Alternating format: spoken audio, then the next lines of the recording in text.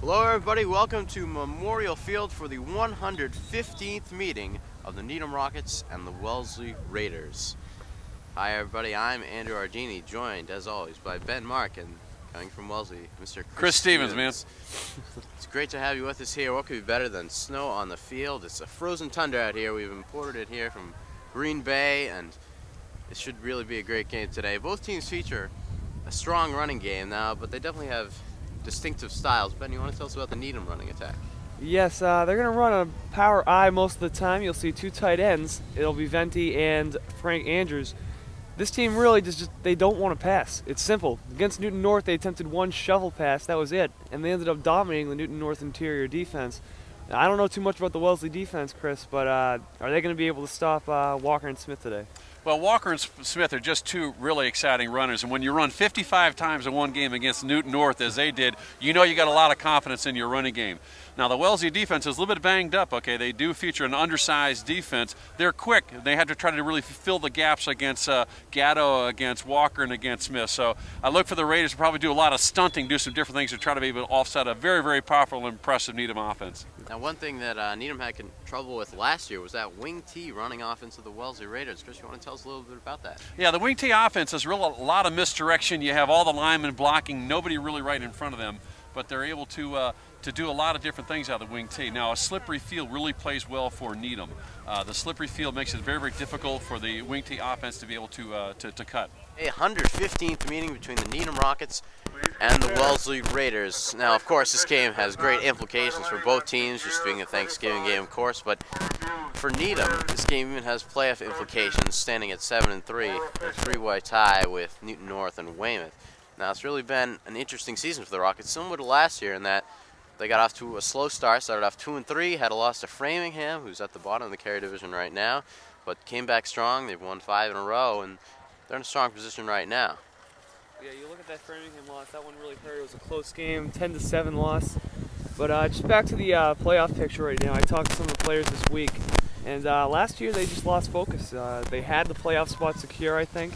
I mean, they looked like the better team throughout the season, but when these teams get together, records are just thrown out the window. Well, the Needham Rockets have had a tough Thanksgiving dinner for the last 4 years, and none of these seniors here have had a chance to walk off of this field victorious. And it was interesting because in the JV contest this year, the freshman, it was a terrific game. The Raiders won the freshman game 14-13. But in the JV game, you could really see the spirit of this town and this team come behind it.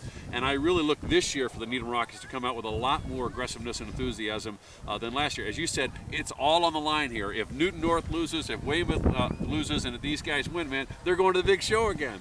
Exactly. Now, Wellesley, again, not having the best year, injuries have really hurt their season, currently standing at 4-6.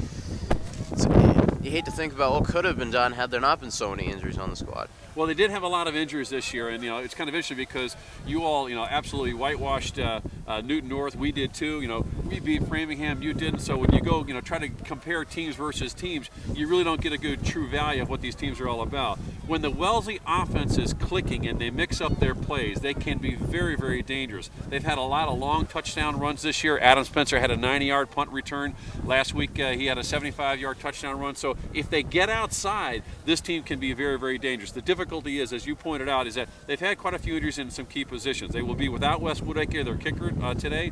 Chris Geeka has a bad knee. He may play a little bit. Chris DeAngelis, the middle linebacker and the offensive guard, may be out of this contest as well. So the Raiders are going to be undersized and undermanned, but they will not be underspirited. Exactly. The field right now looks kind of icy. It could be very hard for both teams to try to get outside. So right there, starting off an advantage for Needham, just trying to pound it off the gut of the defensive line. We got to give the guys who worked on this field today a lot of credit because it looks a lot better than it did yesterday.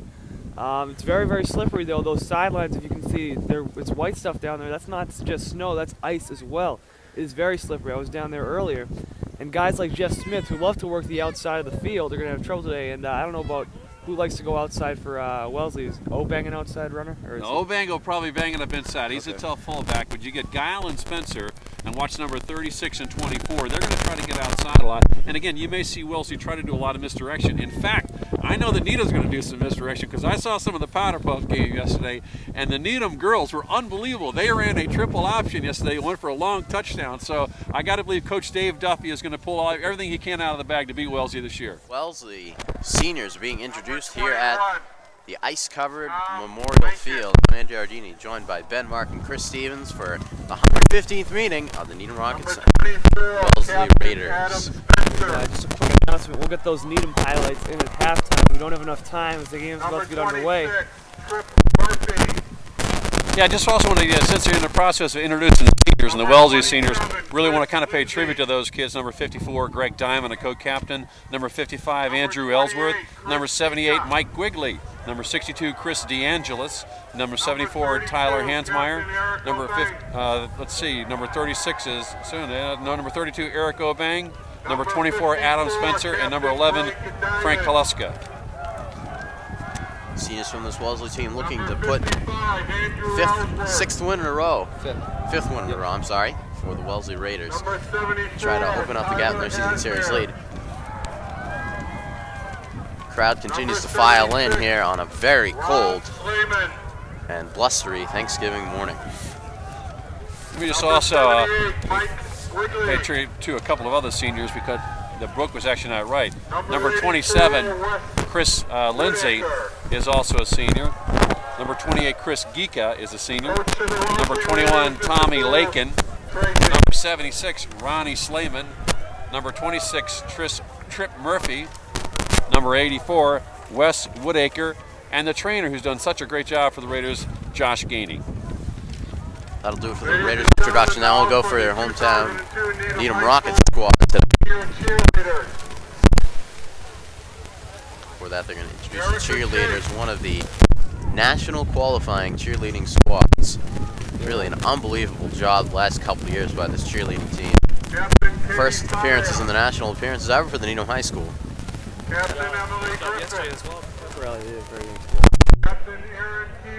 Really a whole range of sports here. Both of these schools doing well here at the state and at the national level. Some of those girls, some of the seniors: Diana Simitelli, Erin Caveni, Ellie Griffith, Katie Faria, Ashley O'Hare, Paula Raffol, and Erica Chase. Those ladies have done a great job, and I think they are the defending Bay State champions, aren't they? Yeah, they do an excellent job. Made the trip down to Florida last year. Didn't exactly finish in the top 10 in the country, but still making it to Disney World and the national championships is quite an achievement in its own. Keevan's in her second year as captain, I believe, for that cheerleading team. That's right. The Rockets about to bust out. There they go. There's the three captains for the Rocket squad. Ryan Davis, starting quarterback, Jamie Walker, starting tailback, and Andrew Brecker, anchor both the offensive and defensive line for the Rockets. And these guys, these three are just so excited for this game. Jimmy Walker said there's nothing better than representing your town and your family on Thanksgiving Day. And I mean, they know this tradition. They know what's going on in this rivalry. And I think everyone on both teams do. Well, I saw Dick Carey did a terrific article in the Needham tab relative to the history of this traditional rivalry and all the families, the fathers who played here, the cousins, the grandfathers who played here, and as you guys pointed out, there's all bets are off when it comes to Thanksgiving Day, and even on a frozen field. I remember when we were here 2 years ago, it was just as cold as it was today, and so there's always upsets, there's always a lot of fun. But what I love about this program, I don't think I've ever seen really bad blood on the field or off the field on Thanksgiving Day. It's always a real clean-cut, hard-fought rivalry. Even though they're so far out, they really do respect each other and their seasons and their players. I mean, of course they want to see their team win, but it's like you said, it's really not a bad blood rivalry. It's really just rivalry, the spirit of the sport, spirit of the town, spirit of the history. Yeah, I don't know about you guys, but there are a couple of schools, though, whenever Wellesley seems to play, it just seems to sometimes get get ugly sometimes, but it's not that way between these two programs. There's a lot of respect for each other. Now, we talked a little bit about the fact that Wellesley runs a wing tee offense, and with Needham, with the size that they really have such terrific size up front with Brecker, and they got a lot of speed with guys like Cormac Harkins and Callahan. I mean, when they get it going on the running game, I mean, they just chew up all kinds of yardage. Yeah, you'll see that out of this Needham team. When they get going, there's no stopping them. We saw that against Brookline especially. This Brookline team just had no chance. They ran over them. They had the ball, I believe, 11 out of 12 in the first minutes of the game. And if you get tired on the defensive side, you got to watch out because this Needham squad is just going to run over you all day. The great thing about their running game is that if one guy is doing a bulk of the running, they can bring somebody else in. In that Brookline game, Jamie Walker was hurt after the first quarter. We thought he was just taking a rest after he had 117 yards in the first quarter. But they took him out. They brought Jeff Smith in, and Jeff Smith rushed for 160. So there have been times they've looked all but invisible. Well, I think, what you may also see today is I think you're going to see some passing. I mean, Brian Davis has hooked up with Steve Sees with some great touchdowns this year. And, again, with, Frank Kaluska back at quarterback and a couple of games under his belt now, he's a great drop-back passer. And the wide receivers will have the advantage here on a slippery field. They know where they're going to go, and the defense has to react. So I look for some short passes out of the backfield. And don't forget the tight ends. The tight ends could be key today. Tight end's big in both offenses. Frank Anders from the Needham side had a big 50-yard game-winning touchdown reception against Milton a couple weeks ago. So you may see that passing offense, but at least from the Needham side, from experience, don't expect that to come out unless they get behind. Well, we talked a bit about the fact that these teams always have a good rivalry between the two of each other, but the Needham-Wellesley Pop Warner program has really produced a tremendous amount of talent, and a lot of these kids play together. I know that Jamie Walker and my son Casey Stevens were on the same team, along with Cormac Hawkins was on that, Matt Hoban was on it, some of the other guys that were on the team as well. And again, some of the kids are in private school. You got guys like Darren Gallup at Belmont Hill that scored 7 touchdowns in one game, and Alex Nickenberger, and then you got some guys on at St. Seb. So these two towns have produced a lot of talent that have led to Eastern Massachusetts football. And it's fitting that they play with each other, and now they're in the biggest games, at least for the seniors, of their career. Man, Brecker's imposing out there. Wellesley really starts no lineman that's more than, I guess Tyler Hansmeyer would be the one lineman who's a pretty big guy, but I remember Brecker last year, and the kid is just a quality player. He really is. He's not only got the size, he's got a little bit of quickness in his step as well. He plays good on both the defensive interior and offensive line. And they run the ball to his side almost all the time. I know me and Andrew and I have done a few games this year, and they're just going to use that. I think it's the right side of the offense. Usually it's the right side, yeah. The right side of the offense. That's where they're going to run a lot of their plays. Sweeps and off tackle to the right side. Well, the last 3 years where Wellesley has been victorious, the fullback for Wellesley has been absolutely critical. Obang had a big game last year, and then you see the teams getting ready out there, and the kids before that had a big game as well. So again, we'll see when that Dave Dupper really kind of shuts down the inside so that they can, because it's going to be difficult for kids to run outside today. So as the teams prepare on the field, take a quick look at the starting lineups from both teams. But first, we honor America by the Star banner. Under the direction of Bandmaster Mr. Jerry Gagnon.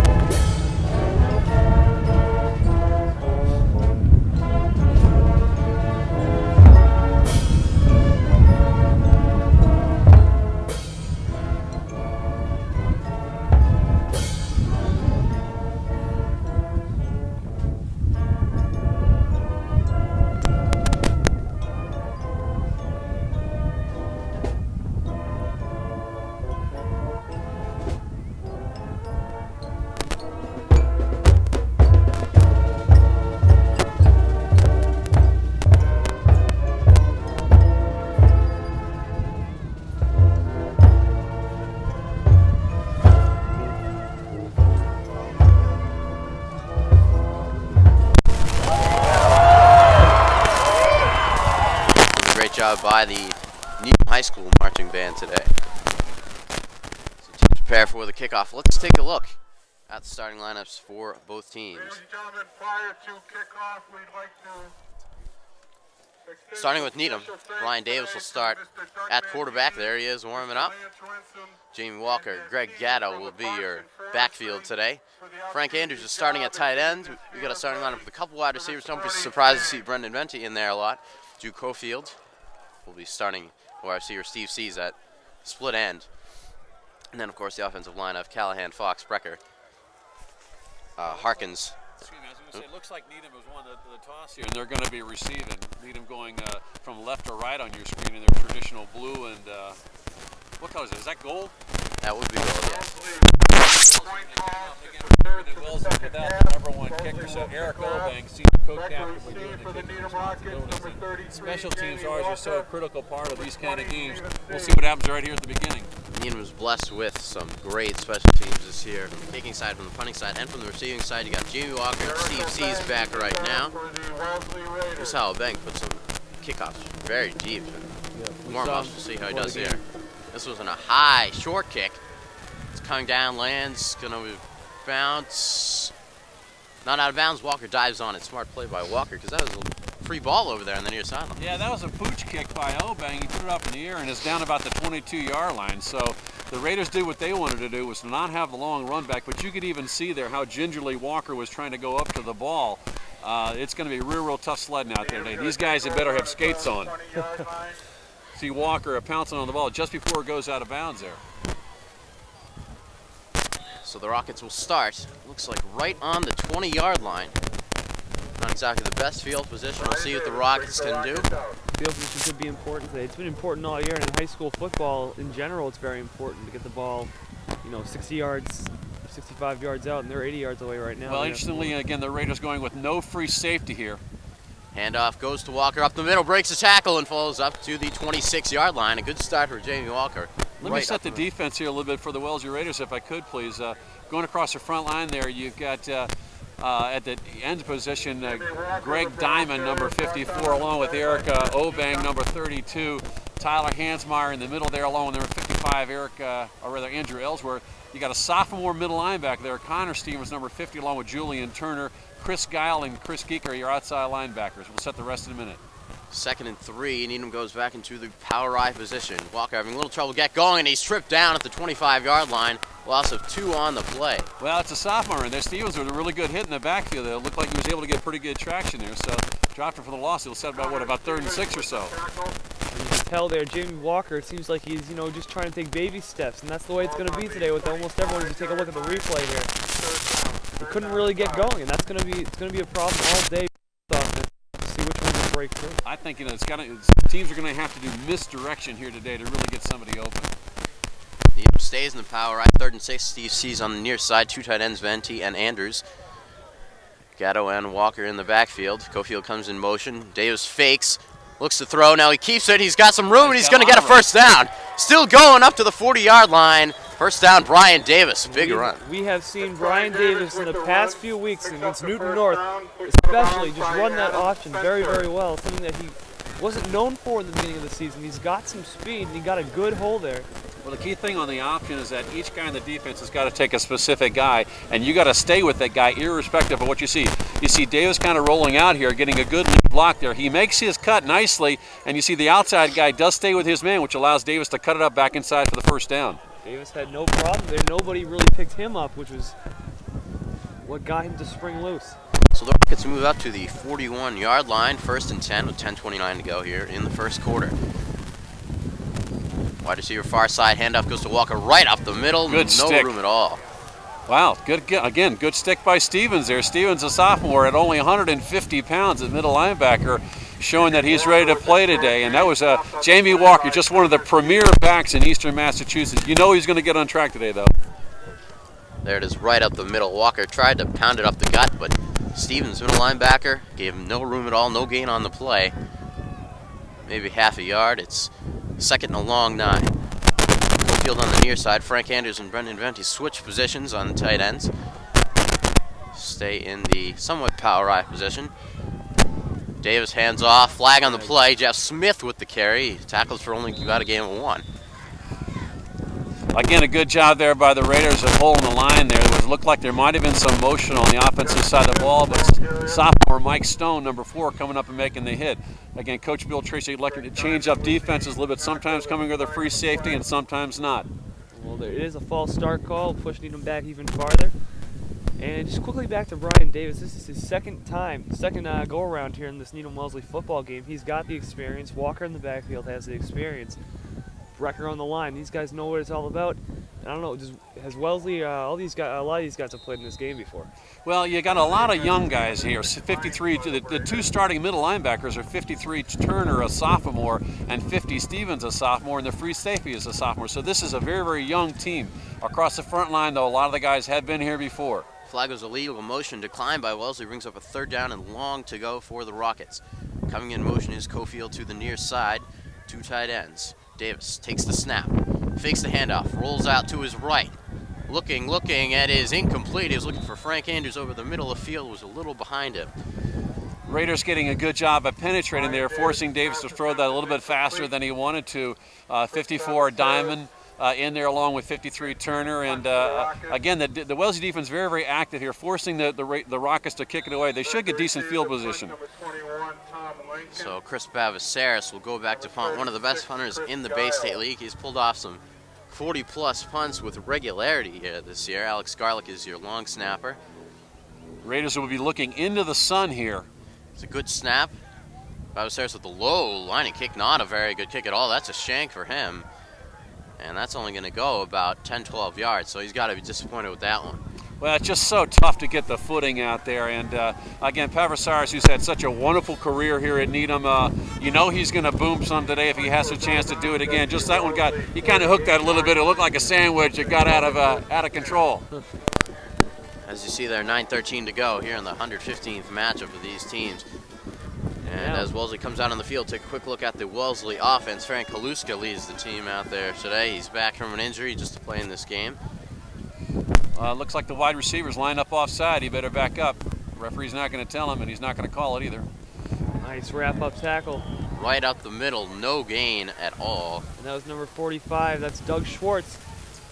Schwartz with a good tackle there, setting that offensive lineup for the Raiders. Number 11, Frank Haluska, co-captain, is the quarterback. Number 32, Eric Obang is the fullback.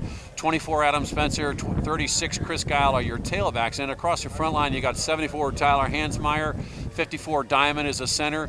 And Julian Turner, 53, is a guard. Andrew Ellsworth's a guard. Chris Geek is your tight end, number 43. No gain on the play, 2nd and 10 from their own 48, the Raiders.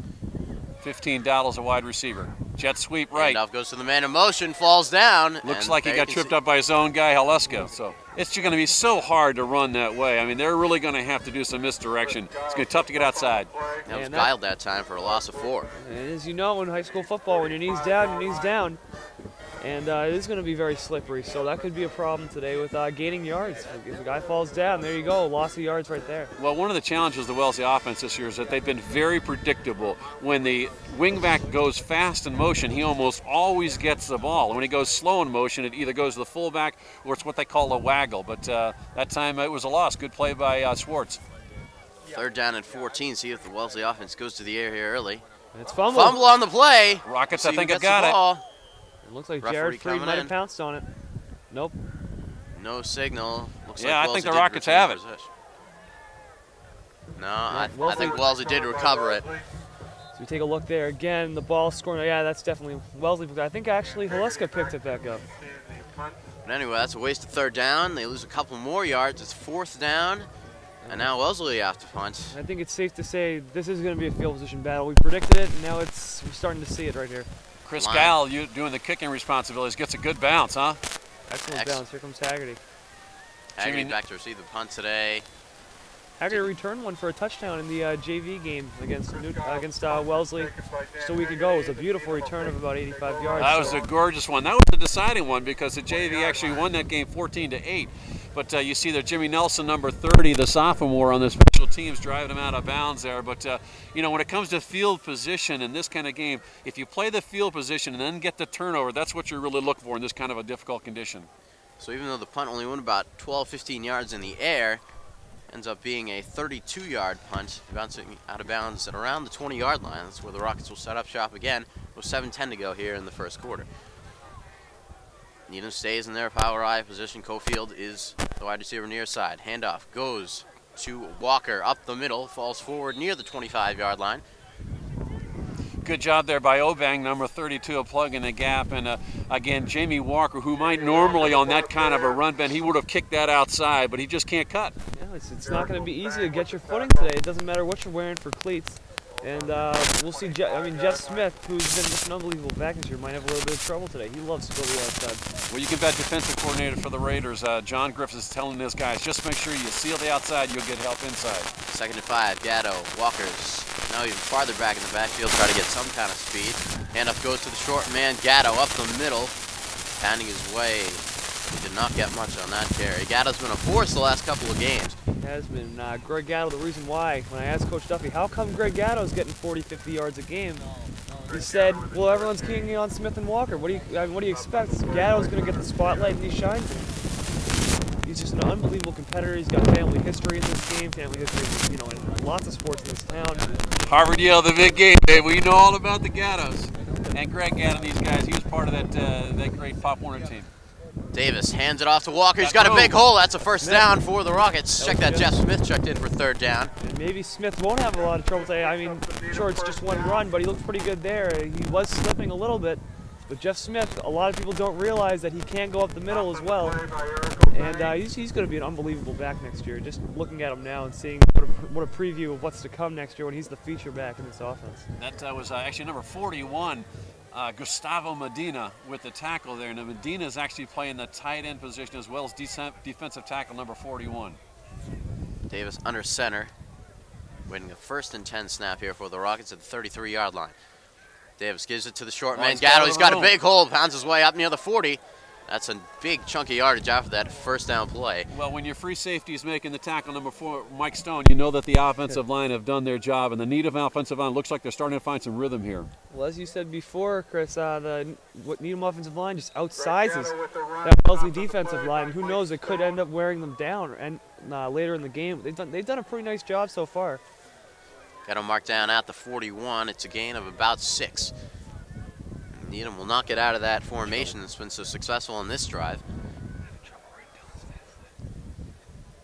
Handoff goes to Walker. He's got a hole. That's another first down for the Rockets, nearing midfield and finally dragged down across midfield. Jamie Walker pushing his way through that Wellesley defense for another first down.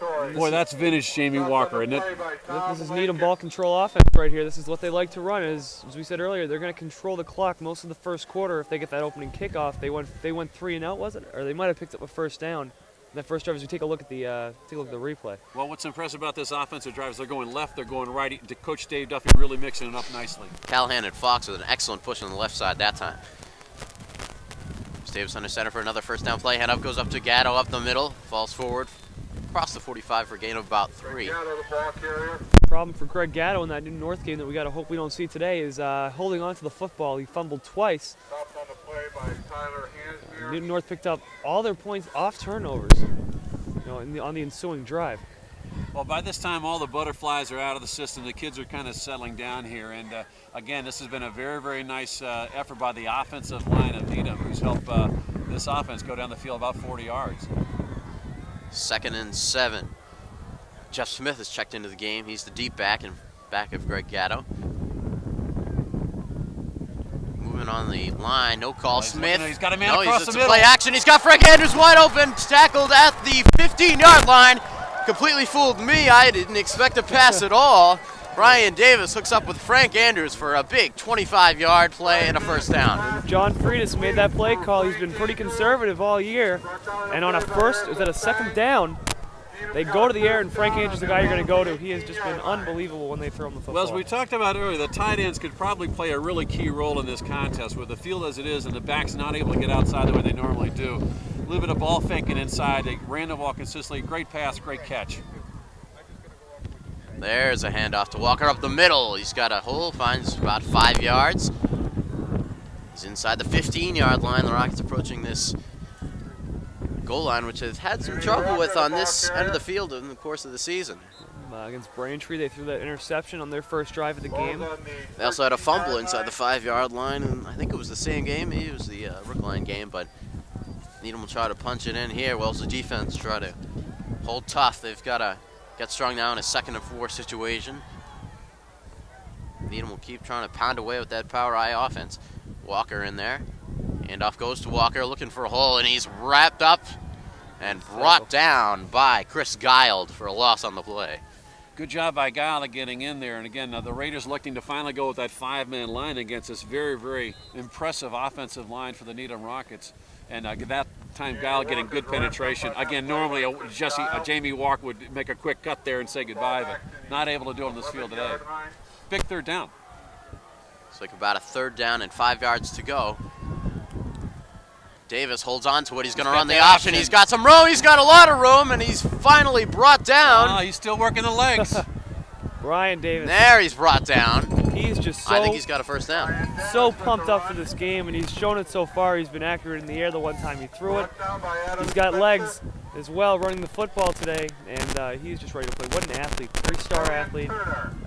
Captain of each sport. Yeah, the chain gang gets a rest here because it's 1st and goal there, and a great job there by, again, Davis of following his blockers, picking his spot, getting up there, and then importantly, after getting hit the first time, the sign of a great back is not to go down after you get hit the first time. He kept working the legs and got the ball down there real close to the goal line.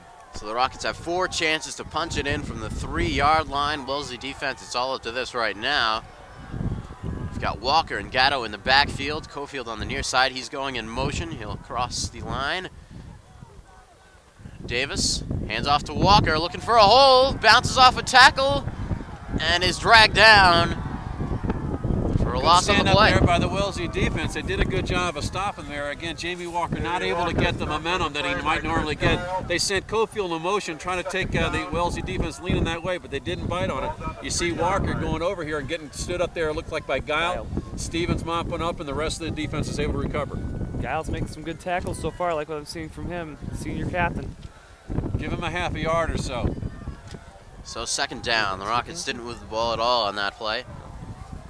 Still Walker and Gatto in the backfield. Cofield on the near side. Handoff goes to Walker up the middle this time, falling forward. That is a touchdown for the Rockets. They take the early lead in this one. Well, the fans at that end of the field with 35 seconds to go were happy to see that touchdown by the Rockets. And boy, what an impressive drive. Almost an 80-yard drive, Andrew. That running game just could not be stopped in that key passing play. The play action picked up 25 yards there. We see Walker just pounding it up the middle for a touchdown for the Rockets. Take the early 6-0 lead. 2 big 3rd down conversions on that drive, 3rd and 9 and then 3rd and 4, and Brian Davis picked both of them up with the running game, with the option. So here's Josh Machunsky in to attempt the extra point. He's had an excellent year this year, only missed 2 extra points. He's had a couple of field goals, 3 out of 4. Here it is, short line drive kick is good, and the Rockets take the 7-0 lead. You know what I love about Machunsky on that? He was only back 1 step, so as opposed to risking slipping on the icy turf, 1 step, little shot, he did a great kick by Machunsky. Another thing about Josh Machunsky, this is his 1st year playing high school football. He just came in, and that's what you get sometimes with kickers. Guys that played soccer before, him and his brother Matt Machunsky, who kicks for both freshmen and JV, both soccer players, and decided to try the game of football out, and I think Coach Duffy's very happy that he did. Well, you see again, Jamie Walker, as he's done so many times this year, I think that's his 11th touchdown this year, just powering it in. Give a lot of credit to the offensive line, but also give a lot of credit to the play calling there. The fact that they even showed pass, loosen up that linebacking core a little bit, who had been keying on the run up to that point. So the all-important first score goes to the Rockets this time. Last year, Wellesley got on the board first and never let go of that lead. Well, the Raiders have had an they unfortunately against all Carey Division opponents have been down in every single game against a Carey Division opponent this year, at least 13-0. They were able to come back against Newton North and Brookline, but certainly were not able to do that against Braintree. So the Rockets get the score that they definitely want to get here, and again, they did that against the win, guys. Andy Dunn into kickoff. He's a kickoff specialist. It's a ground ball. Looks like Guile over there to pick it up. And he goes down to the turf. Tackled by Pat Cunningham on the play around the 35-yard line. And they also get the Raiders pinned back. It's not a very good field position for Wellesley. They're going to take it over to about their own 32-yard line or so. Ideal field position for these teams today, inside the 40 right now, because teams just in a regular game, in a regular field conditions, going 80 yards in a high school game isn't very easy to string together plays like that of over 10 yards. But Needham did it. I think Wellesley can do it too with the three backs that they feature. So we'll see if the Raiders can respond quickly. 27 seconds to go in the first quarter. Valiska under center. Back to pass, drops back. He's got a receiver wide open. It's Tom Lakin. Well, they give Tommy Lakin a chance to finally get out there at the wide receiver position. That's really the first time we've seen Lakin in a wide set. They normally have Mark Flynn, number 3 or 15, Mike Dowdle. Lakin, a real speedster with great hands, has had a great year at cornerback. You see him making a catch here and then trying to make the quick move outside, but a good tackle by the Rockets. Pete Lodge on the tackle, and yeah, the Wellesley pass play caught Needham off guard there. Nobody within about 5 feet of Lakin. Yeah, and again, that's the end of the first quarter. But again, if the Raiders are going to prevail today, they have got to throw the pigskin. You see the Needham cornerbacks giving the room about 10 yards of. You know what? I got plenty of layers on my upper body, and I got plenty of layers on my lower body. But I wore 1 pair of socks, and that was not very smart today. I wore 2, and it's not helping me. I've got 2, and I'm still freezing. So. Hey, really want to thank all the guys in the truck and all the cameramen who are here today for doing such a terrific job. You know, they get out here early, they set things up. You know, the gridiron clubs for both teams also do such a great job here. You know, these kind of production guys would not happen with the guys behind the scenes. Many of the people have been here since 8 o'clock in the morning in the 20-degree weather. I'd like to thank everybody on the crew: Jose LaPointe, Lawrence Hawley, Bob Coleman, Tim Nagel, Josh Eilberg, Ian Markowitz, all helping out. Tamara Green on the replay. Mark Mandel is on the graphics and the audio, and Eric Gazelle is your director today. All doing a great job so far. One thing I'm sure they're happy about, they're inside that warm and toasty van. Yeah, man. Hey, good to see Lou Howell, the voice of the Raiders. A lot of people out here today. So after that passing play, the Raiders will start the second quarter with a 2nd and 4, coming with a blitz. Handoff up the middle and stuffed. That time, in on the tackle, Jared Freed and Cormac Harkins. Jared Freed has been one of the most underrated players on this defense. Just want to talk about him quickly. He's got a block punt. I think it was against Braintree. A few sacks last week. He's just been unbelievable. He came back from what seemed to be career-threatening ankle surgery. Came back, and he told me the only reason why I came back this year from the ankle surgery was to play in this game. That's why he came back, Jared Freed. Good to see Lou Howe here. He and his wife Kat just had a baby Dominic here, the former voice of the Wellesley Raiders. 3rd down and 4, big 3rd down for the Raiders. Valiska drops back to pass, and he's got another completion. That's a 1st down. Once again goes to Tommy Lakin. And again, you know, Valiska's such a good passer. The Raiders just have not thrown the ball this year. When that kid takes a 2-step drop, somebody like a Tommy Lakin, they're going to get some. They're going to get some yardage. They're going underneath the Needham defense right now. CC's made the tackle, but it was too late. Lakin just seems to be going out, just running a little bit of a button hook maybe, or a little bit of a quick slant in. Just go down to the Chevy, turn around, and I'll hit you, man. 5-yard curls. Going to work all day now. Needham brings up the defense a little bit. Gatto putting a little bit of pressure on Lakin on the near side. Valiska hands it off. Falls to the ground, hand off to Spencer up the middle. Not too much on the play. Valiska had a little bit of a fall after that. Once again, how slippery this field is today. Spencer's such a talented tailback, has really had an up and down year. In the first couple of games, he had a lot of yards, a lot of touchdowns. Had kind of a drought in the middle of the season where he just couldn't seem to get his footing outside. And if the Raiders are going to prevail today, they need a big game out of number 24. Brings up 2nd and 10. No gain on the play. Valiska now under center. Waits a snap, gets it. Drops back to pass, looking on the left side. Another completion. Mark Flynn. Quite a 1st down, but again, the Raiders really picking at the corners there. Well, this is what Braintree did against Needham to a lesser extent. Braintree went over the top of the Needham defense for touchdown passes of 80 and 45 yards.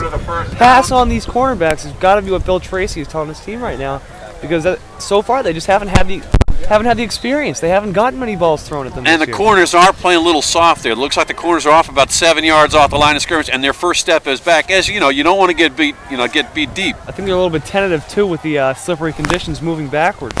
So Maybe setting up the hitch and go too. See if they do here on 3rd and short. They hand it off, and they've got a first down. Obeng up the middle, and the drive will continue for the Wellesley Raiders as we go under 10 minutes to go here in the second. Impressive drive so far by the Raiders. Well, for those Raider fans, boy, the best panacea for giving up a touchdown is to come right back and get one of your own, and they're certainly trying to do that today. And again, you see them mixing up the plays nicely here as opposed to just run. They've had a couple of nice passes to the outside, nice blast by Obeng, and they got a couple of back-to-back first downs. 1st and 10, Raiders stay in their wing tee.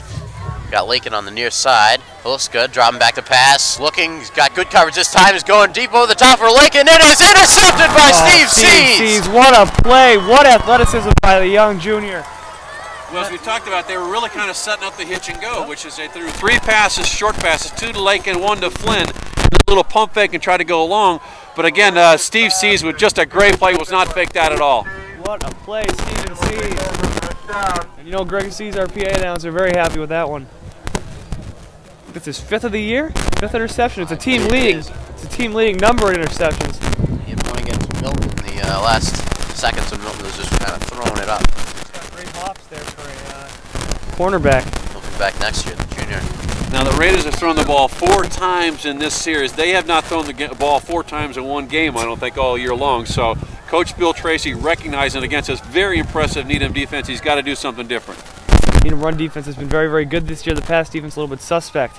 We'll expect that Needham stays on the grind, handoff out the middle, falling forward past the 20-yard line. Looks like Walker. And Wellesley was very successful, just going back to their drive quickly, throwing short. I mean, they could keep on doing that, I guess, until Needham sneaks up. And I guess that's what they were expecting, as you said, with going deep, you know. Well, with the exception of Framingham, the last 6 games, the Raiders have not been able to score more than 14 points. So in these kind of conditions, 1 touchdown could be all that is needed in this kind of a contest, particularly with an impressive defense like the Rockets have. So the Raiders have got to create their own turnovers here if they're going to win. Gain of 2 on the play, 2nd and 8. Davis hands it off to Walker. A little counter play, He's breaks the outside. tackle, and now he's got a first down. Finally dragged down. That looked like Chris Guiled on the play, but a 15-yard run by Walker on the far side.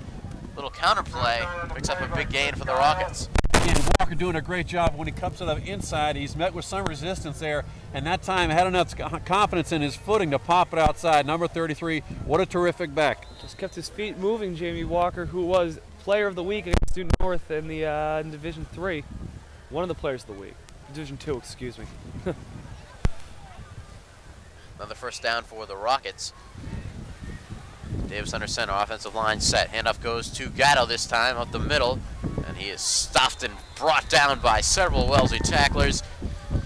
Good to see Chris Geekin, number 43, able to get in there. Number 76, Ronnie Slayman. He's an all-star wrestler, and boy, when he gets in the middle, he really clogs things up nicely. I guess injuries don't really matter for this game. It's the last game, but it's the Needham game or the Wellesley game, so well, Chris there's no Geekin, stop. who just suffered a really tough injury there, 3 weeks ago actually. And he is a tough kid, and he's actually going on both sides of the ball. God bless him. 2nd and 10.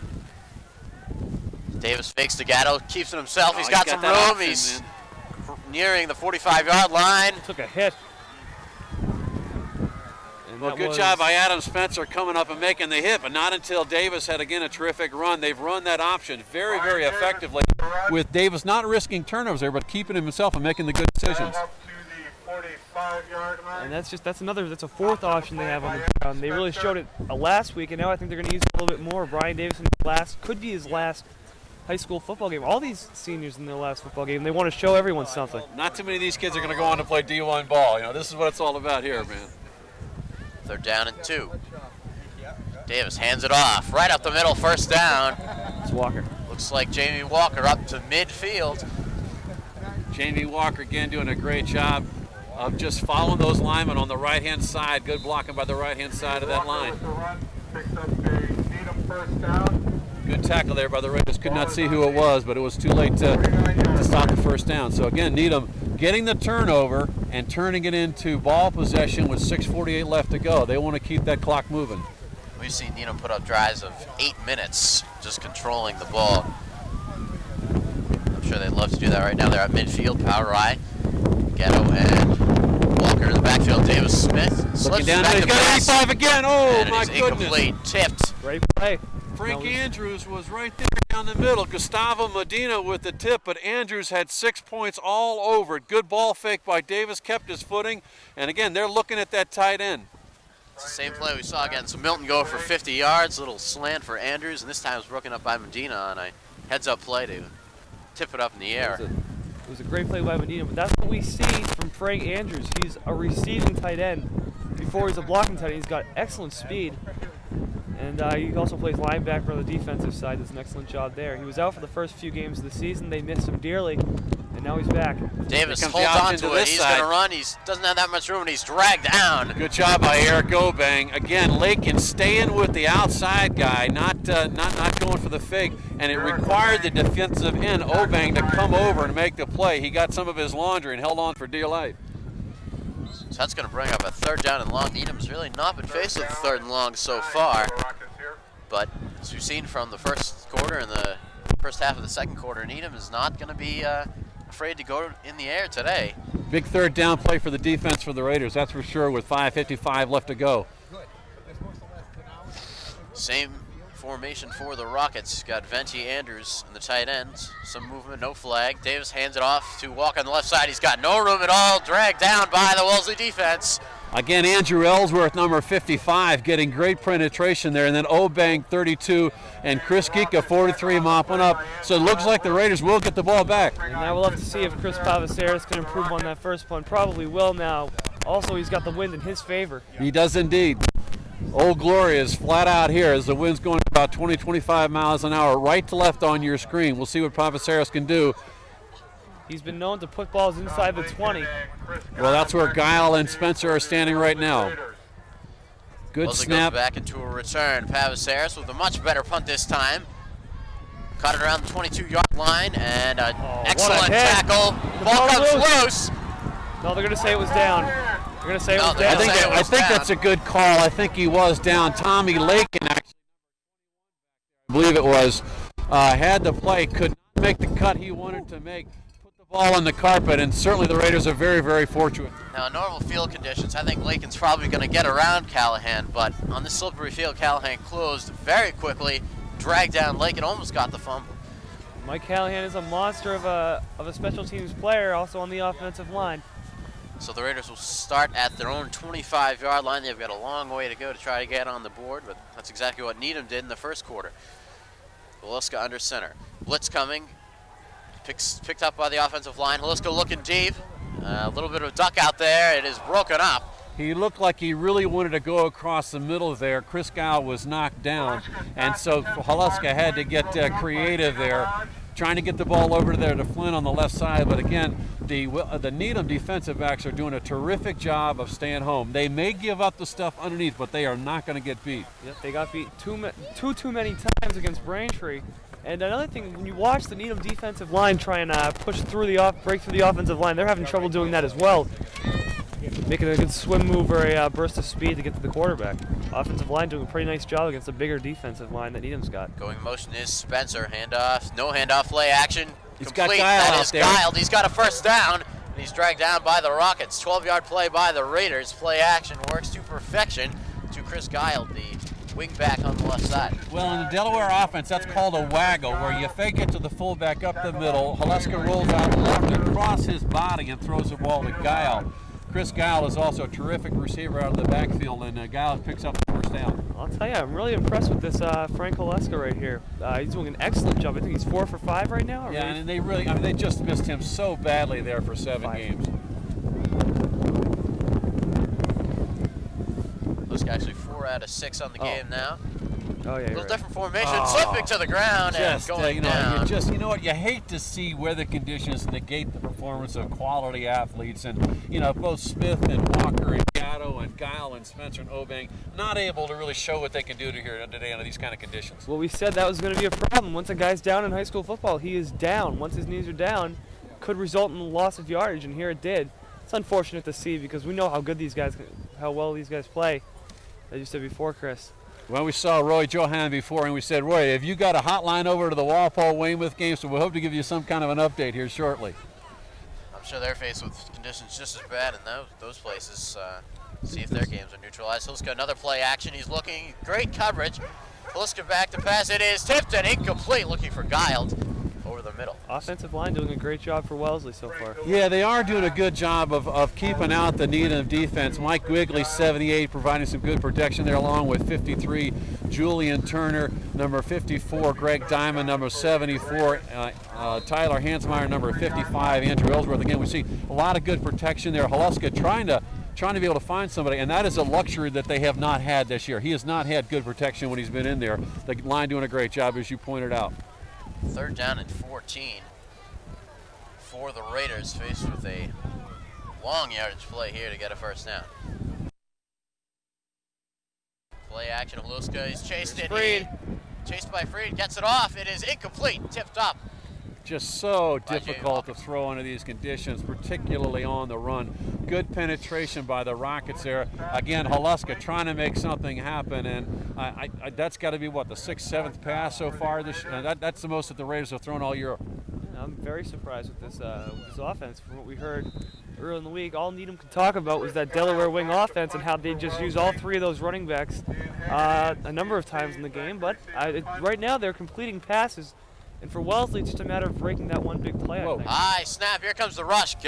Punt is off, very short, bouncing down. It's going to be fielded and marked down by the Wellesley team at the 37-yard line. Check that, the 42-yard line. Well, with 3:10 left to go, it'll be interesting to see whether or not Coach Tracy, if they're able to stop the first down play, starts to use his timeouts, of which they've got a lot in high school football, don't they? Well, I think they have about 5 timeouts, maybe even more than that. But yeah, these teams are not afraid to call a timeout to try and get the ball back, especially in a game like this where it's already 7-0. You're down. It's all about getting the ball in field position. Needham's got good field position here. It'll be interesting to see if they pass the ball or if they try to keep on pounding it up the middle. Needham, I don't think, has got out of the formation all day. Handoff goes to Gatto up the middle, falling forward around the 45-yard line, maybe a gain of 2. Good blocking there on the right side of that line. Number 51 absolutely took out number 50 for the Raiders. And again, what the Rockets want to do here is really control the ball. And as we see, Coach Tracy not electing to use any timeouts here as the clock continues to tick down at 2:45. So the Raiders are saying, hey, you know what? We're going to the locker room down 7-0, and we'll hope we'll come out and get warmed up and come out in the second half. Well, they will have the ball to start the second half, Wellesley. Will indeed. 2nd down and 7. Davis hands it to Walker. He's got a little bit of room nearing midfield, pushing the pile forward. Finally dragged down around the Wellesley 49. It's going to be a 3rd and short for the Rockets. Jamie Walker, just a moose today, plowing through that that Wellesley defensive line. He just keeps his feet moving. That's so important as you take a look at the play right here. There you see a timeout called by Needham. They want to get some more points on the board. Well, I'm really impressed with number 51, Alex Garlick. Garlick doing a terrific job of not only blocking on the initial hit, but of driving his man down the field. And that's what you really need out of an offensive lineman. So I can box both juniors on this offensive line, but they will be hurt when they lose Brecker, Callahan. Oh no, they'll have Harkins as well, excuse me. But the loss of Brecker and Callahan will hurt too. 3rd down and 2. Big crowd on hand on both sides as always for this Thanksgiving game. Slipping and going into the pile looks like Walker, but I think he's got a first down. Still not dragged down. Finally goes down around the Wellesley 45. That's another first down for the Rockets. Yeah, I just love the way that kid runs. The key to all great runners is to keep the legs moving even after you get hit the first time. That's what Jamie Walker's all about. And you know Jamie Walker. Do you know where he's going to college yet, or does he have a plan on that? He's still waiting. It's a very tough procedure when you got Walker who's had so many injuries to try to pick out a college and find one that will hopefully give you some kind of scholarship. Harvard might be one of his choices. Yeah, that is definitely one of his choices. That play is stopped by the Wellesley defense. Excellent pressure that time. Good Andrew job by Ellsworth. Greg Diamond, 54, getting in there and making the hit. Maybe a little bit too little, too late. Now there's a timeout. This time the timeout's by the Needham Rockets. So the Rockets perhaps thinking, you know what? If Raiders aren't going to call timeout, maybe we're going to try to make something happen here. Why not do some misdirection or something, try to catch that defense sleeping. If they go into this locker room with a 2-touchdown lead, it's a big, big difference. And you might try and see them go over the middle again to Andrews. That play was open the last time they tried it, and they might try it again. That's the guy they want to go to. Got an update from our out-of-town markers in Walpole. Scored 0-0. That game of vital importance for this Needham squad. Weymouth goes down and Needham wins, going to the playoffs. And that game could come down to Jason Anzalone, who's the running back for Weymouth. He had a huge game against Wellesley. What a quality back. That kid's going to be playing someplace next fall. He also had a great game against Needham, as did Jojo Camilo and Billy Shea from Walpole as well. I think, yeah, Walpole's got, Weymouth just has an unbelievable running attack. They put 3 guys in the backfield almost every single play, and then they're going to run the fake to one guy, they'll give it to the other guy. Yeah, they don't even fake like they're going to pass it. They got 3 guys that are all crouched down there nice and tight. The question is, who has the ball? Yeah, Jojo Camilo doesn't have to worry about going downfield at all. Movement on the offensive line, I think that's got to be a false start. It's like Brecker might have jumped. Well, it was a quality offsides, at least. It wasn't just one guy. I think you had 2 or 3 of them that jumped the snap count there, though. Maybe a mistake by Davis, or maybe the left side. I don't know what it was, but definitely not.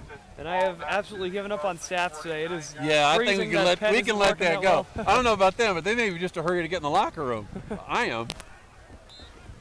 Great crowd here today at Needham's Memorial Field. Unreal. You get a great crowd every year for this game. It's just unbelievable. A lot of people just don't realize how big this is. It's the #1 rivalry in the country. He's got it outside, being chased by Guile.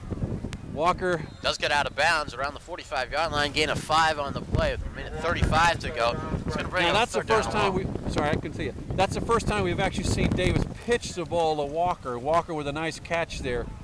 Good job by Guile preventing him from actually getting all the way outside. Go ahead, Ben. The pitch is a risky play on a day like this. You got to get your feet moving. You got to make sure you're there for the ball. So yeah, you're going to see the ball. You're going to see him go up the middle most of the time. Duff called timeout, man, and he came out with something different, and I like that. These guys didn't come out here to lay up. They came here to hit it long. 3rd down and 10. 2 wide receivers now for the Rockets. You've got an offset eye. Only 1 tight end. Davis drops straight back, looking over the middle, complete to Walker. What a catch. What a great grab. play. What a set of hands on number 33, Jamie Walker. Davis put it there, but man, Walker made the grab, and with 1:29 left to go in this half, Needham is not content to go into the locker room 7-zip. Brian Davis with a nice throw as well. Brian Davis looking good today. Both quarterbacks are. And Davis hasn't exactly had the best year. He's been furious at himself several games, or just not doing what he should do, but he has come out with a fire today. He's throwing some great passes. Handoff goes to Walker on the right side. Tripped down this time by the Wellesley defense. Gain of 4 on the play. Guile on the tackle. Guile with the tackle there again. Saved another big gain by Walker, and the senior co-captain number 33 Walker really starting to get it in gear here. The Raiders will benefit by having number 36 Chris Guile back next year. He's the 3rd brother of a very, very talented trio of brothers, Nate Guile, Steve Guile, and Chris Guile. And he's had a great year on both sides of the ball. And again, when you take a look here, you take a look, a lot of kids are playing for the last time here on Thanksgiving Day. But for a lot of kids, it really kind of sets a tone about, coming back for their senior year. Saw that from the offense of Needham last year with Davis and Walker. They may not have the best game, but they definitely made their mark. They're back here today, and they're playing a great game so far. Well, the other thing is that if Needham is able to get to the playoffs, you had a tough loss against a very, very good Wakefield team last year. And a lot of times when teams have been to the playoffs one time and they get that experience, when they come back the second time, they're ready to go. I remember when Wellesley lost to Marshfield in the Super Bowl after being undefeated at BU. Then those junior team came back their senior year, were able to get into the Super Bowl and then whitewash the number 3 rank in the country, Marshfield Rams. So you never know what's going to happen to the playoffs either. I believe that was 1999, their 3rd Super Bowl victory for the Wellesley program. Needham not quite so lucky. No Super Bowl victories. Last year was their first playoff. Well, they got cheated a little bit because they changed the rules, or they normally would have gone to a Super Bowl. So that last year they go to the playoff system. That's how it's going to be again. Although I have to say I like the playoff system. It allows an extra team to get in there from the Bay State, because what would have happened, I don't know, maybe this is just me, I don't know it as well, but would one team get in from the Bay State? And no, it was 2 teams. One from the Herget, one from the Cary used to go. Davis hands it off as he slips, goes to Walker on the left side. Trying to get outside. Breaks another tackle, breaks a third tackle. Oh, man. He's still going near the 20-yard line. Finally, love that kid. Kathy and Jamie Walker, you got to be very, very proud of number 33. He's giving it all he's got out there. And his sister Caitlin on the sideline, one of the cheerleaders, is obviously. I remember when Jamie went down against Weymouth, she was devastated. We're going no huddle here, guys. Only 40 seconds to go in the first half. Handoff goes once again to Walker, looking for the left side. He's got a big hole, nearing the 15, now nearing the 10. Finally dragged down. Jamie Walker, a great play. 33 seconds to go. Another timeout. And now you're definitely in Machunsky's range if they can't get the ball in, with the wind in Machunsky's favor still. We've seen Machunsky kick upwards of 30 yards in games and 35 yards in practice. Yeah, this is a good timeout here, I think, by Tracy to try to be able to get his team and his defense settled down here. There's been no surprises here. It's been number 33, 33, 33. He's run it right on a pitch out. He's run it down on the right side. He's taken a pass out of the backfield down the middle. Now he's had 2 runs to the left side. Defense, guess what? Number 33, you got to watch him. And that's exactly when Needham's going to pull out a pass. We've seen that season twice, which is really a surprise. And not surprisingly, there's 33 seconds left to go in the half. This is not a good omen for the Raiders. We've also seen when number 3, the single 3 there, Jeff Smith, when Jamie Walker is getting keyed on, and maybe that's what excuse me, what's his first name? Tracy. Bill Tracy. Bill Tracy, excuse me. But Bill Tracy might be saying, hey guys, yeah, Walker's beating us right now, but watch out for Smith and Gatto as well. So the ball's in about 11-yard line here, so they got 4 downs to do it in 33 seconds.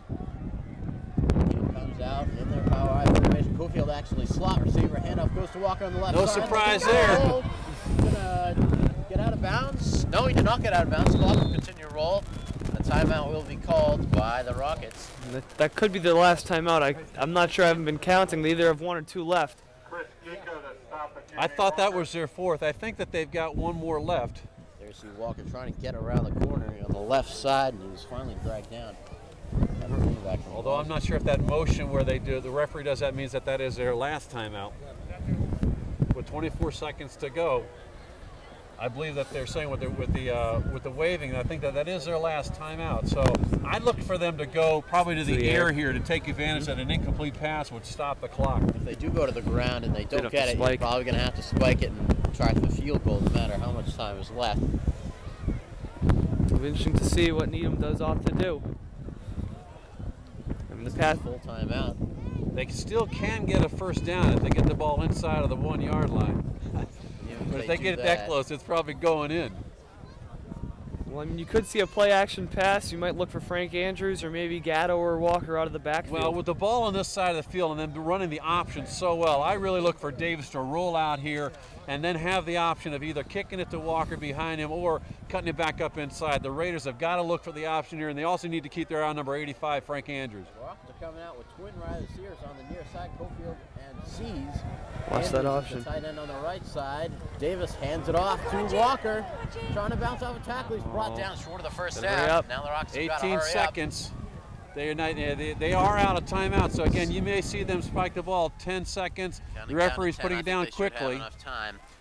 Davis does spike it with 7 seconds to go. Bond, James Bond. We got a 007 on the scoreboard here. Now it looks like they're going to go with a field goal attempt here by Machunsky. They don't want to risk trying to go back to pass and throw quickly. You never know, you might be sacked or an interception thrown. So go with the safe choice of Josh Machunsky in this situation. And this would be a huge field goal to make this a 2-score game. Machunsky had a great extra point earlier in this game, so he can kick on this field. He also had field goals against Newton North. Machunsky's big one times running down too, Wager. As well as against Walpole, and I believe against Dedham. That's right, Dedham. Yeah. So here is his 3 out of 4 on the air. He missed a 42-yard attempt. Chris Pavasaris is your holder. It's a good snap, good hold. Kick is oh, up, good and it kick. is wow. Good. That makes it 10-0 Needham with 2 seconds to go in the first half. Josh Machunsky perfect once again. That's just a great job of clock management by Coach Duffy, too, getting the ball. And it looked like, since the Raiders were not going to call timeout after they got shut down the first play, that perhaps the clock would just run out. But Coach Duffy said, no, we can score here. Gave the ball to number 33, who did a lot of work, and then Machunsky finished it off. And you got Machunsky centered right in the middle of the field. Machunsky again with that one step, and bam, just kicks it right through the line drive field goal. Josh Machunsky. Very impressive kick. So now, all the Rockets have to do is make sure that Wellesley doesn't return a touchdown against them. Probably a little pooch kick. Andy Dunn has had a great year kicking off little pooch kicks. They actually had a real kickoff recovered by the Rockets when it went off the front line of the Brookline return team. Boy, that just also psychologically has got to be so hard on the Raiders, who think that maybe they're going to go in to the locker room only trailing by 1 touchdown, and to have the Rockets come right down the field and Machunsky kick that has got to be hard. So we'll see what Coach Tracy, who's a master at getting his team motivated for second half, will be able to do in the locker room. Like you said, we've seen Wellesley come back against Newton North. They're going to have to do it once again on the frozen tundra of Memorial Field. Dunn kicks it off. It's a ground ball up the middle. Stays in bounds. Picked up. Jimmy Nelson, number 30's got it. Nelson, he's going to hold on to it instead of pitching it. And he is brought down on the far side. That will end the first half of play. The Rockets have a 10-0 advantage. Really impressive showing on both sides of the Needham team. Well, this is a different team than we saw last year in the Turkey Day. And as you talked about, these seniors have got a lot of pride. They really want to go to the postseason again and have a chance to be able to improve on last year's performance. And again, all they can do is take care of business here today. They can't control what Walpole and Weymouth do, but very impressive effort by the Rockets in the first half. Offense showing that it can beat you in 2 ways so far: running the ball, and they've passed the ball, doing an excellent job. And Wellesley's going to go into the locker room, trying to figure some things out to come out and play better in the second half. As Andrew and you have said, Chris, they've come back in some games this year against teams, and they're going to have to do it again here today. All right, so we played 24 minutes, and we got a quick update. I think Weymouth has taken a 2-touchdown lead over Walpole. That's not a good omen for the Rockets. But anyway, that's the end of the first half. Needham leads 10-0. Ben and Chris will be back to the second half of the action in about 20 minutes. Welcome back to Memorial Field. We're sorry we couldn't get you the halftime activities. We're having some technical difficulties. We actually have only one camera operating right now, but our crew is working very hard to get that other camera's working back again. We're starting out the second half right now. It's a ground ball kick by Andy Dunn, picked up by Giles. Rolls by Giles. Here comes the Needham team, and it's down. But it's still running. And Needham's got it. And I don't know. A catastrophic start for the Raiders. Guile, it seemed like it just slipped out of his hands. I thought maybe he had picked it up. It's just a huge recovery for Needham. That really hurts for Wellesley. Well, it's all important special teams are to any game, and Needham with a 10-0 lead. The last thing that the Raiders wanted to do was to give the ball, but hey, it's a slippery pigskin. It went on the ice, it skirted away, and that's just what happens sometimes. Some days are better than others, and the Raiders need to have their defense step up here, or else this thing could get out of hand real quickly. Greg Gatto recovered the ball on the kickoff. The Rockets start on the Wellesley 22-yard line, handoff up the middle to Walker. Good stuff by that Wellesley defense, but Needham still with the ball near the red zone to start the half when Wellesley should have had the ball. And turnovers are key in a game like today where field position means so much with the field conditions. And now Needham's got the ball back, and if they were to score here, things would not be looking very good for Wellesley. Well, this could be both of the team's Super Bowls today. We heard that Weymouth is beating up on Walpole 14-0, so you're getting no help from your friends down Route 27. Davis drops back, draw to Walker on the right side. He is all stuffed by that Wellesley defense. That's a big loss on the play of about 2. Spencer in on the tackle. Well, actually, Chris Guile was the guy going around the ankles there. And, you're sure that Guile feels badly about the fact he wasn't able to get the fumble there. But a terrific job of going out and making the shoestring tackle on Jamie Walker. He's not letting that mistake carry over onto the defensive side, and that's exactly what you have to do. That's a football player's mentality. If you're going to play both ways or play on special teams, hey, forget about it. Go out and do your job. Yeah, and if the defense can stop Needham here, this would be a terrific boost to the Raiders. They're even in Machunsky territory right now based on the way he's kicking the ball, though. Third down and 11. Davis hangs on to it. He runs the option. He's going to keep the ball. He's got a hole. He runs down. He's not going to get a first down. But he does close within about a 35-yard field goal attempt from Machunsky. If they attempt it, it is into the wind. It is. We'll yeah, he would be kicking. I think they're in 4-down territory here or there because, you know, they don't want to risk having a block field goal or something, and they certainly have a lot of confidence in their offense. You get the ball number 33, and I think you know, you certainly have a good chance of making 4 yards, which is what they need. Well, Davis is back out on the field. It's 4th down and about 5-6 yards to go from the Wellesley 16-yard line. They will. Let's see if they're going to put 2 backs in the backfield. Got Cofield in the near slot, sees near wide. Davis fakes the handoff to Gatto, gives it to Walker up the middle, powering over the defense, nearing the first down. He's got it.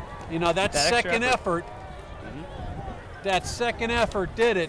Jamie Walker with a run, stopped by Chris. It is a first down for the Rockets. The drive continues, and the power running of Jamie Walker keeps the drive alive. Give a lot of credit to Brecker and Fox and Callan, those guys up front. They did the blocking that they needed to. 10-yard line. Well, it looked like the Raiders had done a good job of stopping Needham after the turnover. And, I mean, what can you do? It's just a very, very impressive offensive display by that front line. And now it's Jamie Walker's turn to try and power it in. Oh, Davis holds on to it. It's a keeper. Big call. On the they're play. saying fumble. They got it, and they do on the 1-yard line. The Raiders recover the ball, and the defense pulls up a big play out of their bag for a turnover for the Rockets. That was number 41. Gustavo Medina coming up limping there. I'm not sure who recovered it, who had the hit there. Looked like number 4. That would be Mike Stone. Well, I saw 41, but there is no 41 on the roster. No, 41 is Gustavo Medina. He's actually 71 normally, but because Geeka can't play offensive tight end, they've got Gustavo Medina in there, and they're at the 3-yard line, guys. You want to talk about backed into your own backyard. Especially with the Needham fans, that hostile crowd back in the end zone. So you got Needham pushing out the coverage even a little bit. They're not going to give up those soft 5-yard passing plays. Beluska hands it off up the middle. Looks like Obeng. Yeah, no surprise that it was going to go to number 32 to try to give him a little bit of breathing room here. But, you know, that's got to be a big boost to the Raiders because it certainly looked like Davis was on his way to the end zone. Go back to that play. Brian Davis, he really got up the middle very, very quickly, and he saw nothing but the end zone until I think that ball just got popped out. Whoever made the hit, it's hard to see from up here, especially with that big pile up. But whoever did make the play made a good one. And really, it's been a pretty error-free game when you think about it. Been very few penalties, and really the turnovers, you'd expect a lot more turnovers than we've seen here today. Their first real fumble of the game. So Wellesley gave himself a little bit of room. It brings up Boy, a second not much. and 7. They didn't give him much of a spot there. Looked like Obeng had about 4 or 5, and they gave him 3. Handoff once again. Trying to power the way up the middle. Wellesley doesn't get much. They'll blow the play dead around the 10-yard line. And this could actually be something that Wellesley doesn't want to happen. They got the ball back inside their own 5-yard line. Now, if they end up having to punt, if they can't convert on 3rd down, it's going to be very good field. It would end up being very good field position for the Rockets. Well, this is not a time when you want to try to do any kind of a jet sweep or anything. There's just no footing. So, Eric Obeng, I think if you're 11 defensive players on Needham, you ought to just look for number 32. Well, now it's 3rd down and 2, and yeah, they probably will use that fullback up the middle. We'll thank our spotter down here who's giving us the numbers. We're about a $7 cab ride away from the field here. Wellesley stays in their wing tee with the wide receiver on the far side. Haluska under center. Give this to Obeng right up the middle. Oh, he's got to work the legs. Depends on the spot. I think they might give it to him depending on. I don't know. I think, you know, we're going to, the chain gang, looks like, I think the chain gang's going to finally get some exercise here because the spot looks like it's right around the line of scrimmage. When he was pushed back, they should give him the spot where he got farthest. Yeah, I don't know. It looked like a JV spot there. They're going to say it's 4th down. Schwartz and Fox in on the stop, and here comes the chain gang. They will measure. It is very close on the 13-yard line. Give credit to the defense there, but I don't think he's got it.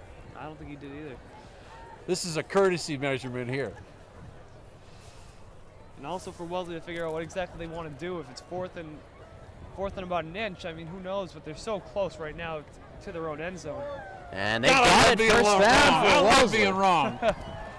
Hey, we don't like it as much in this situation, but yeah, they get the first down. It's a good thing they measured. Well, Eric Obang is just such a tough, talented kid. He's been playing on a bad ankle all year long there. The offensive line had a pretty good surge, but all the linebackers came up, and really 32 made that on his own. If I remember, Obang also a basketball star, and along with Guile. Is Guile in basketball? Yeah, Chris Giles is a terrific basketball player. Eric Obang's one of those guys that are going to get you about 7 or 8 rebounds a game and beat up some people along the way. I remember Guile last year was an excellent shooter, if I remember. All right, so the Raiders' drive continues. Haluska drops back to pass, looking for a short curl. Can't get him now. He's going to be wrapped up and sacked by the Rockets. Brecker and Schwartz. Andrew Brecker and Doug Schwartz in on the sack. Pushes Wellesley right back down to their 5-yard line. Well, let's get a little upset there because it looked like he had Flynn on the hitch and go, except Flynn didn't go. So I don't know if there was a misconnect because he kept waiting and waiting and waiting and nothing happened. And then before you know it, the defense was on him. Well, finally, the defensive line with Brecker and Schwartz, 2 big guys breaking through, and they end up combining to make a big sack. Second and long. And, you know, for some reason, these Raiders just do not throw to the tight end. I've never been able to understand it, but in this kind of a field condition, you know, 2-step drop, tight end across the middle, loosen up those linebacker cores. That's what they need. Especially when you got so many, you got a couple tight ends out there. You got a couple options that you're just leaving alone. In motion is Guile, handoff up the middle to Oben. Breaks off a tackle, but he's got 3 other Rockets players around him. Just not much you can do. When you know the 32 is going to get the ball, I mean, everybody's keen on him. Guile's on the jet sweep in motion. If he doesn't get it, there's no other option. It's something we said that Memorial Field's like a Bermuda Triangle for running backs. Running backs have just been shut down when they've come in here. Tim Jones, who is of national, Brookline, yeah. He's known nationally. Notre Dame was looking at him. Boston College, he was stopped at just 67 yards. I think it's Joe Shea from Braintree. Also a very big back, only 35 yards against this Needham defense. Good hit there by number 54, Pat Cunningham. 3rd down and 17 for Wellesley on their own 6-yard line. See what Haluska can try to do here. He drops straight back. Now he rolls to the far side, chased by Needham. He throws it out. It is incomplete. Nice throw, though. Good power on that throw. It was a good throw. Again, you just got to believe how hard that ball's got to be to catch on a day like today. I mean, Haluska definitely had a little bit of zip on it. That was a clothesline throw. Wind has even picked up a little bit more here in this second half. Blowing into our face as it always would be here up on the hill. Oh, we love it, don't we? Well, Needham's going to get the ball in terrific field position here. So Wellesley's got to have a good snap this time. Haggerty's back deep for the Rockets. It is a good snap. It's a line drive punt. Haggerty fields it. He's got some room. Gets outside the tackles. Now he got some room on the far side. Breaks another tackle and brought down big around the 30-yard line. Good job by Mike Dowdle, number 15, of coming up on the play. But look at the field position that the Rockets are going to enjoy here. I mean, this has been in Wellesley's kitchen the entire second half here with 4:50 left to go. Needham's knocking on the door again. This is what we were saying when Wellesley did get the ball back. Sure, that was a huge break for Wellesley, but they might have been better off. I mean, right now, Needham's got great field position. Once again, Wellesley's offense has had trouble getting going all day. Well, they're trying to do some different things. I give Coach Tracy a lot of credit. You know, he needed to do some different things. The kids have just not been able to get the catch that they need. Rockets come out on the Wellesley 23. Handoff goes to Walker, looking for a hole on the left side. Bounces off now, tries to go back inside. Has a Jamie Walker's going to have a touchdown. Jamie Walker looked like he got stopped at the line. He kind of just stopped running for a minute there to look at his blocks. Yeah. Found a huge hole on the right side. That's a huge touchdown for Needham. Jamie Walker in the All-Stars. That's what you got to say right there. There was good blocking there, but that was really all number 33. And, you know, with 16-0 lead, you got to give the Rockets a lot of credit. They pinned Wellesley deep in their own territory. They got him to kick it, and then first play of the series, boom, number 33 into the end zone from 24 yards out. Something else. We did find out what colleges he is looking at. We have Tufts. I think, what else do we say? Amherst, Bates, Brown. All very good academic institutions, too. High snap held well by Havasaris. The kick is good. 17-0 Rockets. They've opened up the gap. Ben, like you said earlier, Wellesley may have been off it.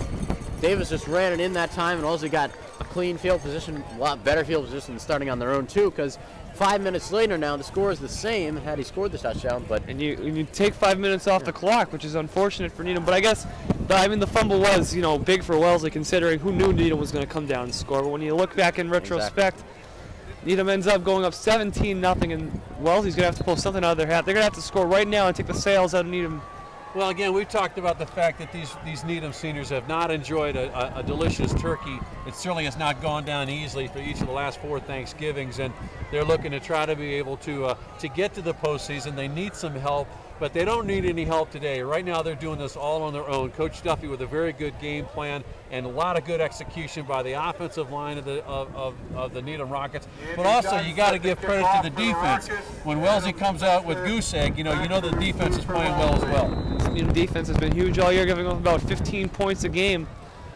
In the beginning of the year, they gave up big amounts to Norwood, even though they won that game, then to Natick and Weymouth. And Needham was down 21-0 versus Natick and came roaring back before losing. So teams can come back in high school. We've seen it. Anything's possible. That one is fielded by Guile. He barrels up to around the 40. He's got a lot of room, and he just got tripped up.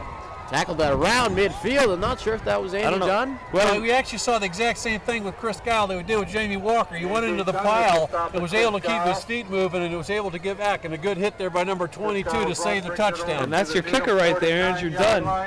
Acting a little bit like Adam Vinatieri, who can make those tackles. Adam Vinatieri, Patriots today at 2 o'clock, baby, against the Detroit Lions. They need to get it going, don't they? Oh, yes, they do. Should be a fun game, though. All Thanksgiving football. Oh, it's 12:30? Well, it's 2 o'clock in Nova Scotia or something like that. I don't know. Men never admit when they're wrong. Wellesley needs to start it up right now. Liska drops back to he's sacked! He's on the ball. Brecker got to pick it up. And Wellesley, I think, dived on it. It's still moving. Oh, my There's the whistle from the referee. Man. And that's... Who made that hit? 66 is... I believe that's Cormac Harkins. He wrapped up. And Doug Schwartz having a big game. Got the recovery. Brecker in there. This is just going all Needham. Second half has been all Needham. Well, Needham's just teeing off on Wellesley, the quarterback. And, we've seen Haluska's not had any time to throw the rock at all. And that time he was looking left, he took a little bit too long. Needham Rockets had the blitz on. They called it right. Big turnover by the Rockets. And Nick Elcock now into the game, the JV running back. Now into the game to play a little bit of fullback, it looks like. So Needham has it once again, now up 17-0, 4:17 to go in the third quarter. Davis hands off to Walker, looking for a hole on the right side. Breaks another tackle, he nears the sideline and finally pushed out of bounds by Adam Spencer. Yeah, Adam Spencer brings it up there. Again, number 33 never going down with the first hit there, but Spencer doing a good job of stringing it out. This now comes down to pride. The Raiders looking at a 17-0 deficit and not able to generate much offense. Now it really comes down to the kids saying, okay, we need to win the remainder of the game and come out here with our pride intact. We've seen that in a couple of the games where Wellesley got out to huge leads. And Dan Jurgens, the touchdown. Needham did well to at least get a score on the board, at least make it somewhat respectable. 4:07 on the clock. Buck stopped on the out of bounds. Davis hands it off to Walker again. Good stick there by Andrew Ellsworth. Wellesley desperately needs a turnover right now. They need to get the ball back, and they need to get it back quick because Needham's going to continue to just eat up clock on the ground. I believe Jamie Walker's over 100 yards with that last big run. Not completely sure. We don't have stats here today, but I think he's gotten the ball so many times that he has to be over 100 by now. Oh, yeah, especially with that big run of over 30 yards, I think it was, maybe over 40 yards. Jeff Smith into the game now in this 3rd and 7. He's been one of the shovel pass recipients this year. We'll see what Needham comes out with. Davis keeps it. He's rolling. Now he pitches it to Smith. He's got some room on the sideline. Oh, man, bounds, close to the first down marker. Good hit there by number 4, Mike Stone, along with Adam Spencer. But not until he gets up close to first down yardage. Good hard running by Smith. And they say it is a first down for Needham as the clock continues to tick. When we came in, we thought that the running attack from Needham was really going to be the key to this game, and that Should Wellesley stop them, they would have had to go through the air, and that wasn't their strength this year. If you had Brian Davis and Adam Spencer in the same backfield, you'd have the Spencer Davis group, wouldn't you? Give me some loving. It is cold out here. I've already milked that one this year. Good to see the Globe here. We got the Globe here. We got USA Today here, man. But you don't. All the paper you need is a Globe, right? So with 3:21 left to go on a cold, nasty day, the Needham Rockets certainly are giving every indication that they're going to do what they need to do to get to the postseason. Again, they just need some help. Just a quick plug-in. Mike Riley wanted to say for all the best sports news in Needham, Real Sports Report. It was on last night. It'll be on again next week. Might see some reactions from the players from Needham, and that'll be on Wednesday night, live every Wednesday. That's at 8 o'clock. I'm sure we'll be watching. Smith on the left side.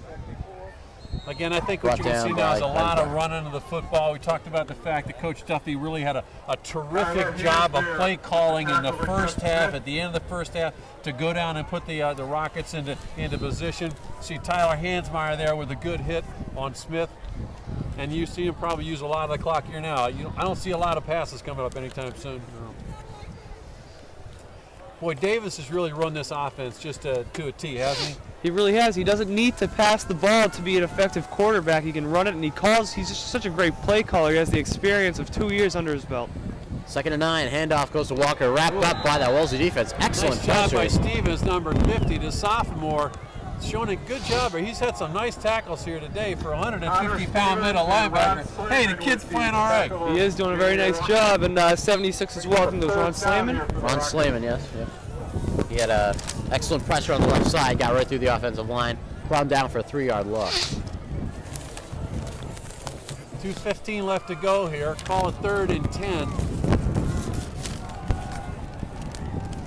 Needham in that power ride. They've only been out of it for about 2-3 plays this whole game. Davis fakes the handoff, rolls out. It is almost intercepted, broken up. That's play by Mike Stone, the safety. I don't see why you need to throw the football, even though it was 3rd down and 10. If you're a Raider fan, you're happy to see him put it in the air because the incomplete pass gives them a free timeout with 1:57 to go. And now Wellesley will get the ball back. This game by no means over at 17-0. Was still a quarter and 2 minutes left to play. If Wellesley can get some quick points on the board, we saw the Notre Dame Fighting Irish score 28 points in the 3rd period last week. We can see anything here in the tundra. I feel like we're in Yellowknife, Canada right now. Quick turnover and a touchdown could spark this Wellesley team. On 4th and 10, Davis rolls out. He's still going to pass. Now he's going to keep it. Forced out of bounds, I believe, short of the 1st down. Wellesley will take over around their own 25. And a flag on the play. And that could be a personal foul on Wellesley. We'll see what this call is. Mike Stone with a terrific job on knocking him out of bounds. Now the Raiders would have gotten the ball back. And again, we've seen real good. Oh, geez. It is a personal foul. I believe it's on top. They call a personal foul on Wellesley, and that is going to give the Rockets a 1st down. You need to be disciplined on the sideline, I guess. If you're Wellesley right now, you're down. I know Needham's probably jarring at him a little bit there on the sideline, but I don't think it was a face mask. I think it was a late hit. No, he called personal foul. Yeah. So what you're doing is Coach Tracy really demanding to know what that call was. Ask the Zebras to come on over, get some exercise.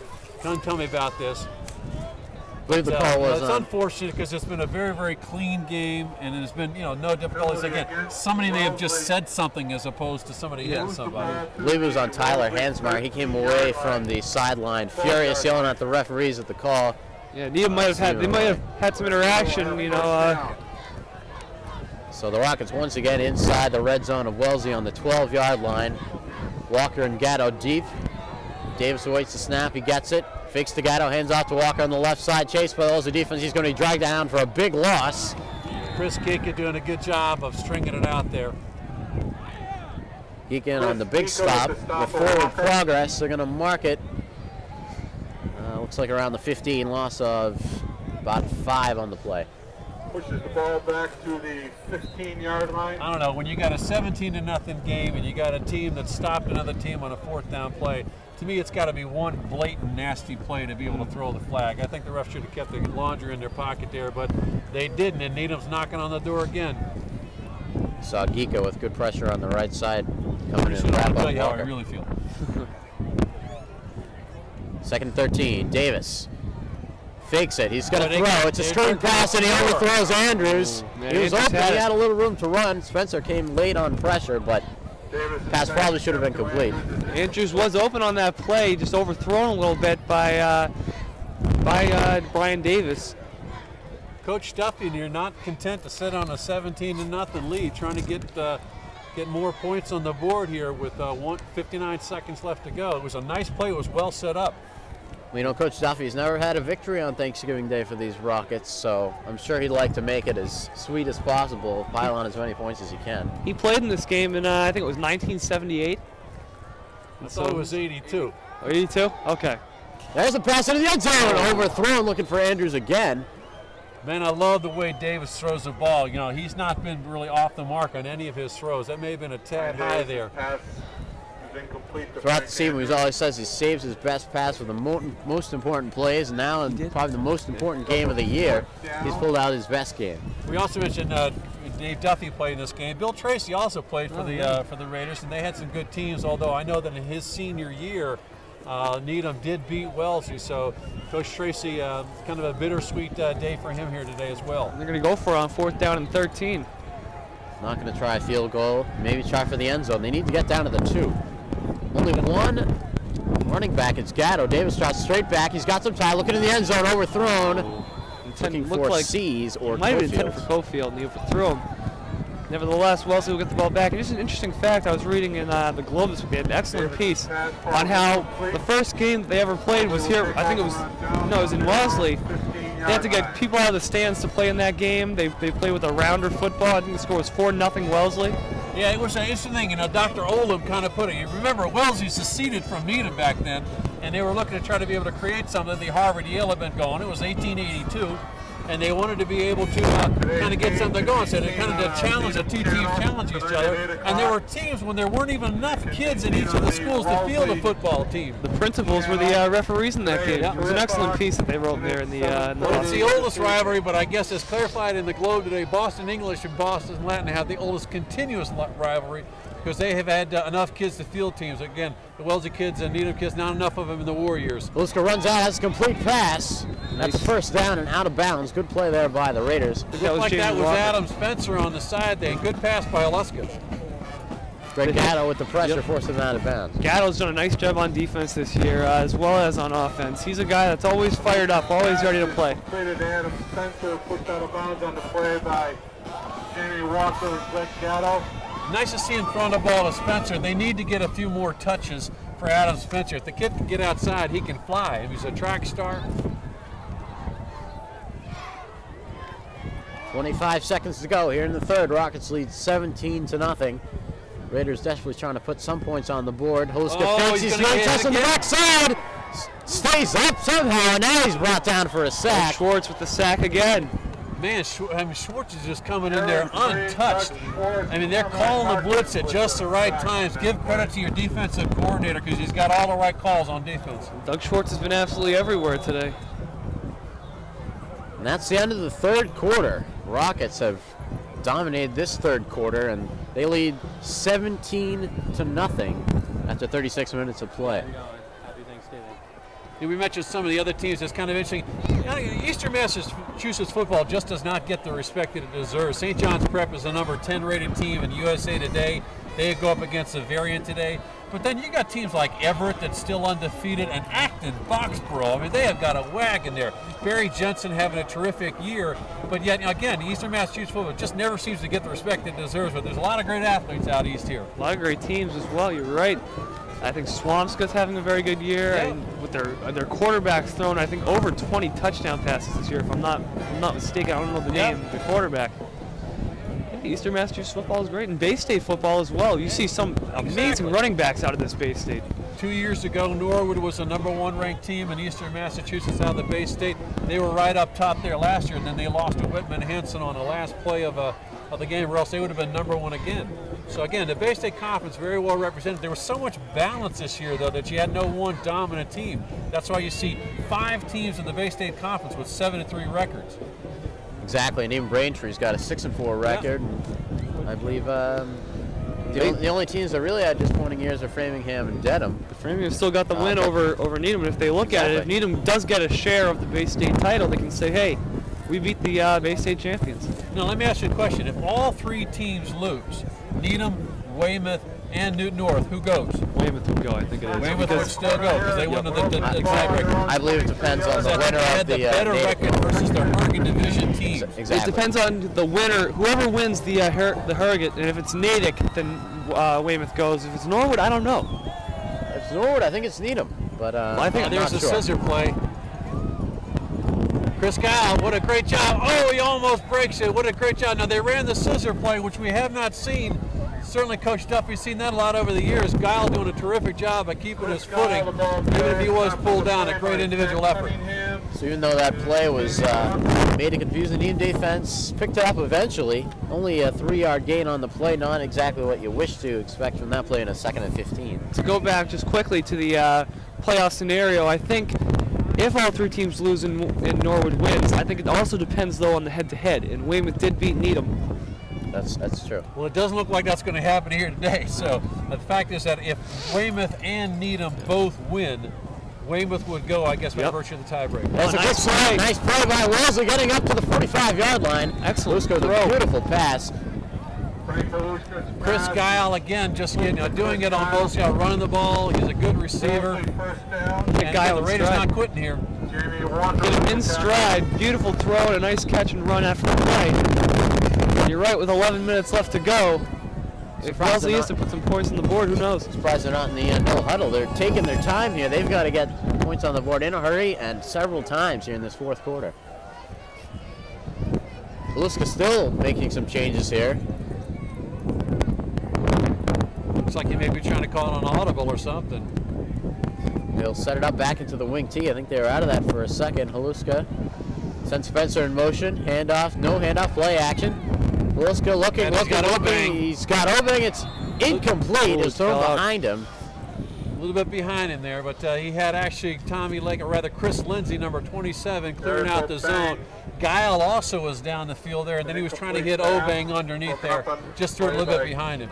It looks like the field conditions actually, since there have been so many feet on this ice, maybe improving just a little bit. The ice doesn't seem to be as thickly covering the field as it was in the beginning of this game. We haven't seen too many slips that have affected plays. When we saw Wellesley, I don't remember who it was, go down for a loss of about 3, and Voluska slipped a little bit. Well, we've certainly seen a lot of tentative running to avoid that, though. 2nd and 10. Voluska sends a man in motion. Handoff goes to that. Looks like Guile on the jet gets around the corner. And forced out of bounds here. Good downfield blocking by 24 Adam Spencer, but again, when it takes that long to develop, just kind of difficult to turn it up the field. Good job. It looked like Jared Free was going to be able to wrap him up in the backfield, but did a nice job of breaking that tackle. Hey, you know what? I got to give the Raiders a lot of credit here. The good pass to Guile up the middle, 17-0. A lot of kids would fold their tents and go home. That's not what this program's all about. That's not the program that Andy Levin built for the last 19 years and that Bill Tracy has taken over and continued. That's really not what this game is all about. You try hard for the full 48 minutes. In that freshman game, they were down 14-0 and came back. 13-0, excuse me. Voluska looking on a slant, and that pass was nowhere near anybody. That one got away from him a little bit. Again, looking at Guile in the slot, it looks like he's certainly got number 36 on his mind. Brings up a 4th down for the Raiders. And now a key 4th down for Wellesley if they want to keep this drive alive and stay in this football game. Well, it looks like they're going to come out and show punt. I'm not sure the ball at midfield and down 17-0. I'm not sure why you give the ball up here, but it's 4th and about 6 or so. Hey, you got nothing to lose unless they got a fake in their book. I think Needham's got to look fake the whole time because even if they don't get any return on it. Whoa. It's a high, terrible snap, and Needham's coming after it. He's going to be sacked. I don't understand the call. I don't understand why they're putting the ball anyway. With 9:37 left to go, down 17-0, and only 5 yards to go. Goodness gracious. But take over 1st and 10. See it once again. The high, long snap gave punter no chance for a punt or a fake. And if you're not to make it, you give Needham the ball back midfield. Worse field position than they got now because that punt just went astray.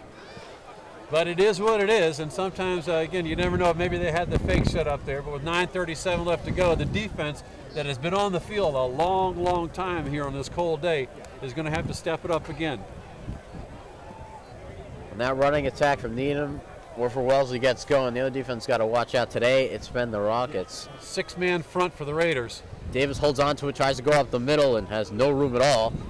Wrapped up, Stevens in on the stop, as well as Medina. Now I think you'll see just nothing but running plays, and that's what the Raiders are thinking too. That's why they're going with a 6-man front. Tyler Hansmeyer, number 74, and Julian Turner, 53, with the stop. Needham wants to at least take the clock. If they don't score on this drive, they want to take it to about 5 minutes, I'd say, if they just keep on running clock and letting the play clock go down as far as possible. Need a little bit more than 5 minutes. Once again, power rod. Davis fakes it to Gatto. He's got to pitch out. He does pitch it out to Walker, but there's no room on there. Good defense by Wellesley on that option play. Gain of 2 for Walker. Trying to keep the ball in bounds there. Good job of catching on by Walker, 33. Good job by 54, Greg Diamond, of coming over and mopping up on that play. Play by Chris Guile. Clock does continue to run, though. Walker did stay in bounds. 3-yard line. 3rd and 9 from the Wellesley 33. Well, if they put the ball here in the air today, right now on this play, that will be a shaka. I'm shocked that they passed as many times as they have. Yep. Yeah, in the third quarter. It's been a great offensive game plan by Coach Dave Duffy. Davis does give it to Walker, and he is wrapped up and stopped at the line of scrimmage for no gain. We're not even going to get under 7 minutes here. My estimate was a little bit too low. Eric Obeng with a nice stop there. And offense, as we were saying, not only Dave Duffy, but John Freitas, who has been an offensive coordinator with this football program. I think yesterday they said 18 or 19 years, give or take. I think it's 18 or 19. And he does a great job. He's also the varsity baseball coach. Good guy, John Freitas. Needham's going to run down this clock as far as they can go and then go for it on 4th down and 8. Might as well pass here. Clock will stop even if they don't get it on the run. So we'll see what they pull out of their hat. Whistles blow, flag goes on the field. It is delay. And now they'll probably punt the ball.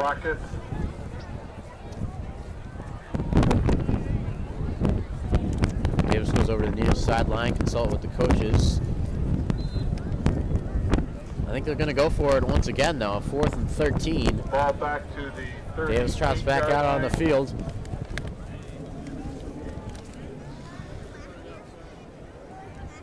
Set up to play in the huddle. 7:17 to go in the game. Rockets lead 17-0. Coach Duffy again just going ahead and going for it on 4th down. Davis has split backs for the first time this game. The pitch goes to Smith. He'll try to get around the corner. He's going to have no chance. Chris Geeka gets him outside. Nice job by number 43, again with a bad knee and all, stringing the play out and making it go. So Wellesley will take over around their own 40-yard line. With 7:04 to go, they're running out of time. They haven't called Jeff Smith's number too much today. That's one of the few times. I mean, he's a junior. I think what they want to do is give the seniors as many carries. I mean, also Walker's just a great back. Exactly. It's not like Jeff Smith's your number 1 here, although he's pretty close to it. You'll see a lot more from next year, Jeff Smith. He's going to be one unbelievable back. Walker's really poured it on the last couple games, especially against Newton North and today. He was unreal against Newton North. Comes the Wellesley offense back onto the field. Wing T offense. Haluska, he's got Obeng and Spencer and Guiled out there. Spencer goes in motion. Handoff does go to Spencer. They'll try a reverse, and now it's a reverse pass. Haluska's going deep. He has the receiver. It is caught. What a play. Well, I love it. You know what? They had a scissor play. They flipped it back to Haluska. He either had Mark Flynn down the far sideline across the middle, or Adam Spencer back across the green. Number 24, Adam Spencer, doing a good job of hauling the ball in. You saw everything there. We certainly have not seen that play yet this year for the Wellesley offense. Again, give Coach Tracy a lot of credit. He's not letting these kids quit, and neither are they quitting. Yeah, those tricky Raiders do a nice job there and caught Needham defense off guard. That's a flea flicker. I guess you'd call them the Raiders of the lost art. Ball now on the Needham 33-yard line. They'll stay in the offense. They move to the near side. Obeng up the middle. Very little on that play, maybe 2. Man, good surge there by Obang, but what a nice job by the linebackers of driving him back. Dan Fox. Boy, Cormac Harkins is a nice player. That's a kid. He's a hard-nosed kid, and he's been in a lot of plays today. He's really had a great season this year. He started off the season with a touchdown on an interception against Norwood, and he hasn't stopped since then. Yeah, he's just got a whole lot of heart too. He is he tries harder than anyone I know. And if there's ever a guy that you want to model out there, Cormac Harkins gives it his all 100% on the field every day. 2nd down and 7. Luska drops straight back, looking left, quick slant, caught, complete. Around the 15, big hit by Needham. Jamie Walker laid the hit. Nice job by Dowdle of holding that pass, and you had the slant play. Again, the Raiders have not thrown the slant all year long. They've thrown maybe 1 or 2 times. And Mike Dowdle with a terrific reception, but what a nice tackle by number 3. Jamie Walker. He stood him straight up, Jamie Walker. That's the way you tackle. He's one of the strongest kids on this team. Junior Mike Dowdle with a good catch. Frank Haluska with a good pass. Raiders knocking on the door here with 5:30 left to go. Really the first time they've been down here. Haluska fakes once again. He's got pressure on the weak side. It is complete this time. And forced out of bounds. He ran out of bounds there. Again, great pressure by the Needham Rocket defense there. Haluska doing a good job of getting it away. I don't think there's any gain on the play, though. This is the most we've seen a team pass on Needham Rockets all year, and they're doing a pretty good job, though they haven't put the points up on the board. They've been unfortunate with turnovers. I would dare say that if you went back and checked the stats, they could have thrown the ball, the Raiders could have thrown the ball more in this game than they have the entire season combined. And I think I think you can combine all the times teams have passed on Needham, and this might be more than that. was no gain on the play. Spencer couldn't stop himself on the sideline there. He just had to go out of bounds. Haluska rolls left, trips, falls, and is sacked. Sack's going to go to, who's that, number 60, Dan Fox. Well, they're teeing off. The linebackers are just not even staying home here. With the pressure on Frank Haluska. And we said that line earlier in the game, how nice a job the offensive line for Wellesley was doing. We said maybe they'd get a little bit tired. Not only tired, I think they're just overpowered right now by a bigger Needham defense. Well, the other thing is that when you don't pass as much, the linemen aren't used to blocking in a certain fashion the way that they have to block it here. And so they're being asked to do some things that they haven't really done before. Third down and long now for the Raiders. 3rd and 15. Check that, 3rd and 16. Spencer goes in motion. Haluska fakes it to him, rolls out to his right. He's looking down the field, slips out of a tackle, and is sacked once again. Cormac Harkins again this time. Sacks Haluska for a loss of 1. And this promising drive that the Raiders had going is just been stopped cold. Well, they've gone exclusively to the pass here, which is again is very, very atypical of this offense. Something like this with a slippery field, you got to have a man underneath, and last couple of plays they've not really had that. So it's a big 4th down play for the Wellesley. They'd love to be able to score here. It certainly would make the turkey taste a little bit better this afternoon. Under 4 minutes to go. This could be the last chance for the Raiders to punch it into the end zone. It's 4th down and 15 yards to go. Got Flynn on the far side. Same 3. Spencer goes in motion. They fake it to him. Haluska is looking towards the left side. Spencer's wide open. Incomplete. Just overthrew him a little bit. It was a nice idea, though, the touch pass. They ran that for a big 1st down against Framingham earlier this year to Spencer. That time Haluska just leading him a little bit too much. And the outstretched arms of Spencer not able to bring it in. And with 3:37 left to go, the Rockets are going to take over. And wow, what an impressive display that they've had here today. The defense has been able to provide the answers at the right time. Another dominating defensive game. Newton North last week giving up just 9 points. Walpole, they have only 7. They've just stopped a lot of offenses late in the season, and everyone looks at their 5-game now should be 6-game winning streak, and you look and you say, what's been going right for them? I mean, it's been everything, but the defense has just been absolutely huge in those 6 games. Well, they say that there's 3 kinds of teams as well: teams that make things happen, teams that watch things happen, and teams that wonder what happened. And Coach Duffy has really had his team make things happen here today. Jamie Walker wrapped up on that carry. We've got a few subs on the field now for the Rockets. Got some seniors out there. I saw Greg Shagg check in, Brendan Venti as well. Let me just, while we got a little time out on the field, let me just pay tribute again to these Wellesley Raiders seniors that have played so well for 4 years and really dedicated themselves to this program. number 21, Tommy Lakin, number 24, Adam Spencer, number 11, co-captain Frank Aluska, Adam Spencer also a co-captain, number 32, Eric O'Bang, number 26, Trip Murphy, number 27, Chris Lindsay, number 76, Ronnie Slayman, number 78, Mike Quigley, number 54, co-captain Greg Diamond, number 28 or 43 out here, Chris Geeka, number 55, Andrew Ellsworth, number 84, Wes Woodacre, number 74, Tyler Hansmeyer, and the trainer, Josh Gainey. Guys, thanks so much for 4 great years here. You've done this town proud. Run down the Needham seniors in a second. Little motion there by This Needham offense. And probably will be their last game from what we heard in Weymouth. Unless Walpole can mount a pretty big comeback, this could be the last game for these seniors. We'll run down very quickly. Got Matt Dale, Brian Davis, of course, the captain, Chris Papasaris. Josh Pachunsky had an excellent year. Drew Cofield, Andy Dunn, Matt Murphy, Jamie Walker, Mike Leonard, Ross Scanlon, Brendan Venti, Doug Schwartz, who's had a great game today, Greg Shagg, Pat Cunningham, Jared Freed, Mike Callahan, Dave Hogan, Matt Murphy, I already said Matt Murphy, Andrew Brecker, Billy Meisner, David Sheehan, Jake Toppel, Josh Abraham, Albie Alphin, who's unfortunately ineligible for this game, and Matt Hoban. All had a great year, especially the second half. Thank you for your effort this year. Jamie Walker's going to be wrapped up for a loss on that play. And while we had the time, I'd like to thank everyone on the crew that's been out here today in the freezing cold and windy conditions, wind chill around 5-10 degrees, especially the Karen people we've had out here, Jose LaPointe, Lawrence Hawley, Bob Coleman, Tim Nagel, Josh Alberg, Ian Markowitz, some of them doing some cable and spotter duties. We had a great job out here today. Fortunately, we had some technical difficulties, but happy the crew was able to fix those well. We've had Tamara Green back on the replay, excellent job. Mark Mandel on the graphics and the audio, and Eric Gazelle is your director today. Great job, guys. And they've done it all season as well. These replays and with the Braintree game, we had some great shots, and we have great shots here today. Really taking a step forward in the technological world. Well, if Needham does have the good fortune to be able to go on to the postseason, it'd be a heck of a game against somebody like Acton Boxborough. They're one great team. I think it's going to be, if it is, it's Chelmsford. Number 4 in the state or 5 in the state. Yeah, Chelmsford got beat up pretty bad by St. John's Prep last week, but they're a good team.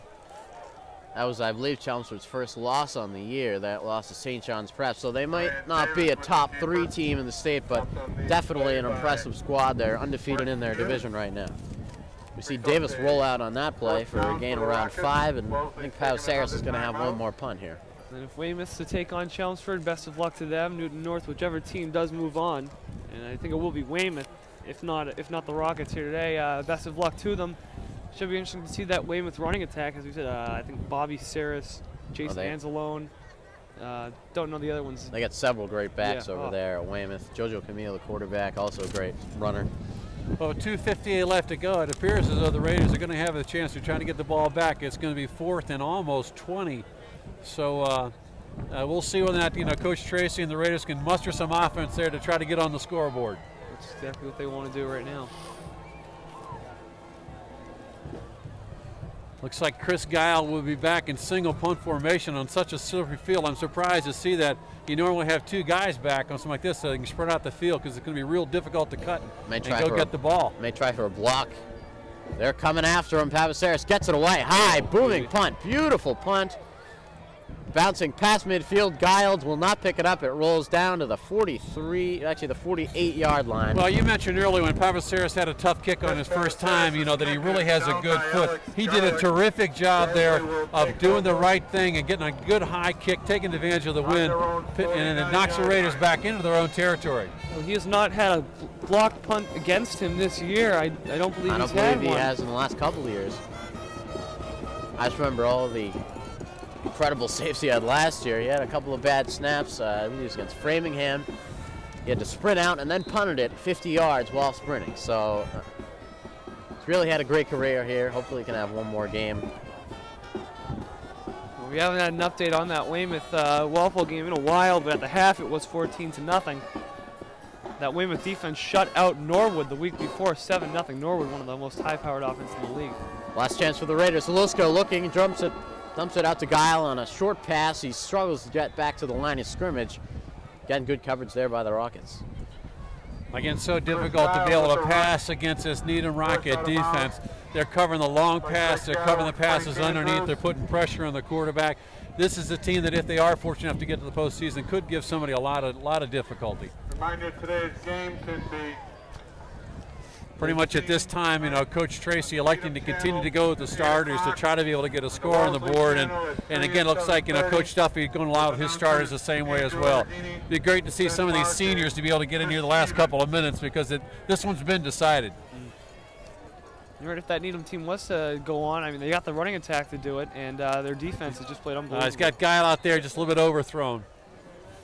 Holuska, that's probably near his 20th pass of the year. You said he might have thrown more than he has all year. Holuska didn't play all the games, but like I said, even if you add up all the passes from all the games from all the quarterbacks, you've got probably 50% of the passes for Needham, and you've got probably 120% more than you had in the previous games for Wellesley. Well, just also, you know, it's such a tough year for Frank Holuska, the co-captain, getting injured in the second game against Norwood. And again, the Raiders having a lot of injuries. It's a shame not to see Chris DeAngelis out here today, number 62, who will be back next year. Plays great on both sides of the ball, but that's kind of part of the game. You know, you have to deal with those. And I know that you guys have had some injuries as well. 3rd down and 9. Holuska rolls left. He's looking on the left. Tipped and batted away by Andrew Brecker, 6'7", 250 senior. Co-captain brings up 4th down and 9. In one of our injuries this year that almost ended up being one of the most devastating losses in a long time was Jamie Walker going down at Weymouth. And the way he was just screaming out in pain, I mean, it was just awful to be carried off the field, but fortunately he was all right. And that would have been just an awful injury. Albie Alphen also injured. And that took a lot away from the passing game. Against Norwood, we saw them go deep more than once to Albie Alphen, who was ineligible for today's game. See Greg Shagg check in once again for Andrew Brecker. He's going to be right up on the line there, get some experience. Say played in the Thanksgiving game right on the defensive line. 4th down and 9, motion on the play, full starts. You can see also J.R. Terrio has made it out in the field. Michael Leonard now playing linebacker. Procedure penalty against the Raiders. Referees will march it back. It'll be 4th down and 14, minute 49 to go. Boy, when it's going right, when it's going bad, it's going bad. And again, trying to get something happen here on 4th and 15. We'll see what the defensive setup will be for the Rockets, but you got to believe that those linebackers are just going to come right after them here. So here it is for Holuska. Got a little different formation out there. He fakes it to the running back. Back to pass over the middle. Incomplete. Dropped that time. Chris Geeka across the middle there, and I was saying we've been looking for the tight end all year long, and Geeka's a terrific tight end, throwing a little bit behind in there. And I think even if he caught that, I'm not sure he would have had the yardage for the 1st down. But you know, a spirited effort by a Wellesley Raider team that had a lot of injuries this year. They'll fall to 4th and 7th there. Great to see Bill Maher here, who had a terrific year with the JV team, undefeated. A big win against the Raiders, and Needham will go 1-3 this year with the JV, the varsity, and the Powder Puff winning. And the only victory for the Raiders this year was the freshman team, as you pointed out, a great come-from-behind win. Needham has cleared the bench a little bit. They've got their 2nd-string offense. Robbie Bailey is out there. Wide receivers Jake Toplett, Frank Abraham. We've also got Jeremy Grunbaum, 2nd line, offensive line in there. Robbie Bailey's had a great year for the JV, running the ball. Hands it off to Mazzola up the middle. Not much of a gain on that play. Well, I got to believe here that if Coach Duffy decided he wanted to take a knee, and just to end this, saying that I don't think you see Tracy trying to do anything other than letting this string out. The clock's ticking with 1:30 left to go. And hey, guys, you know, but I just want to say it's been such a delight to be able to be up here. And every single time, you know, I have a chance to be able to come to do these games. The hospitality is always wonderful. The competition on the field has been great. It's been chilly up here, but it's been great action, great being a part of it. Well, thank you very much for coming, Good to have Chris. you here tonight. Center. See what he does. He's going to run out the play clock as long as he can. Now he snaps it, hands it off to Mazzola once again. Falls forward for a gain of about 1. You see Matt Hoban in the game. I'm not sure if you'd have mentioned that one. I don't think I did. Matt Hoban in. I'm not sure if anybody else. Russ Scanlon also in there. Ryan Coyle and Matt Grace have been in there at one point. Hoban now checks out. And Matt Dill's coming in to replace Hoban. And Abraham will go out as well. Well, it's been 4 straight years that the Rockets have not been victorious in these games, and it's a terrific win by a Needham program that looked like at the beginning of the season they would not be in the thick of things, but they're right here at the very end in the Carey division. Bailey hands it off to Mazzola, slips and falls. Not used to the conditions out there exactly. Second team offense, but lost a 3, and that's going to run out the clock for the game. The Rockets will win this one 17-0. The all-time series now 55-51 and 9 in favor of Wellesley. But the Rockets win this 2002 matchup by the score of 17-0 behind the running of Jamie Walker. An excellent game for him today. Jamie Walker all over the field. He was ready to have a big game. He said how much he was looking forward to this, and he ended up running all over the Wellesley Raider defense. Well, I know that Kathy and Jamie Walker are very, very proud of their son, but I know that all parents can be proud of their kids who participated in this game, both on the field, those who are on the prep teams, and the freshmen, and the sophomores, and the JVs, and you know, both of these teams have got a lot of good underclassmen who are going to be very, very important parts of this program in the years to come. So to Coach Bill Tracy and Dave Duffy, you got a lot to be proud of because these kids represented their towns with a lot of pride, very professionally. And hey, it didn't turn out the way that the Raiders wanted to this year, but we wish the Needham Rockets all the best. Thank you very much, Chris.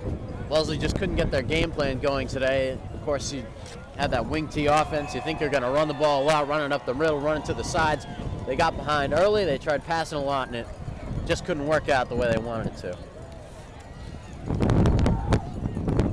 And, so Jamie Walker with excellent game, which could be his last game as a senior captain, leads the Rockets to victory, and I'm sure at least if they don't go to the playoffs, we'll be happy with this victory. And now we'll just have to wait and see for Needham. It's, you know, they did their job, and now they have to see if Walpole did theirs. Unfortunately, I don't think they did. Looking at what the score was at halftime and how good that Weymouth defense has been all year. Nevertheless, 8-3, very, very impressive record. Matches the same record they had last year in the regular season. It was the same type of season where they started off, and you see them lose 2 games in a row. They're at 1-2, and then at 2-3. They pull together 6 straight wins. It's been a common theme for this team in the past couple of years. So the fans celebrating here at Memorial Field as the Rockets win 17-0. Thank you for joining us on this Thanksgiving Day. Hope you have a pleasant winter sports season. Make sure to catch all the sports on your local Needham or Wellesley channel. For Chris Stevens and Ben Mark, I'm Andrew Argini. Thank you for joining us. Final score, Needham 17, Wellesley 0.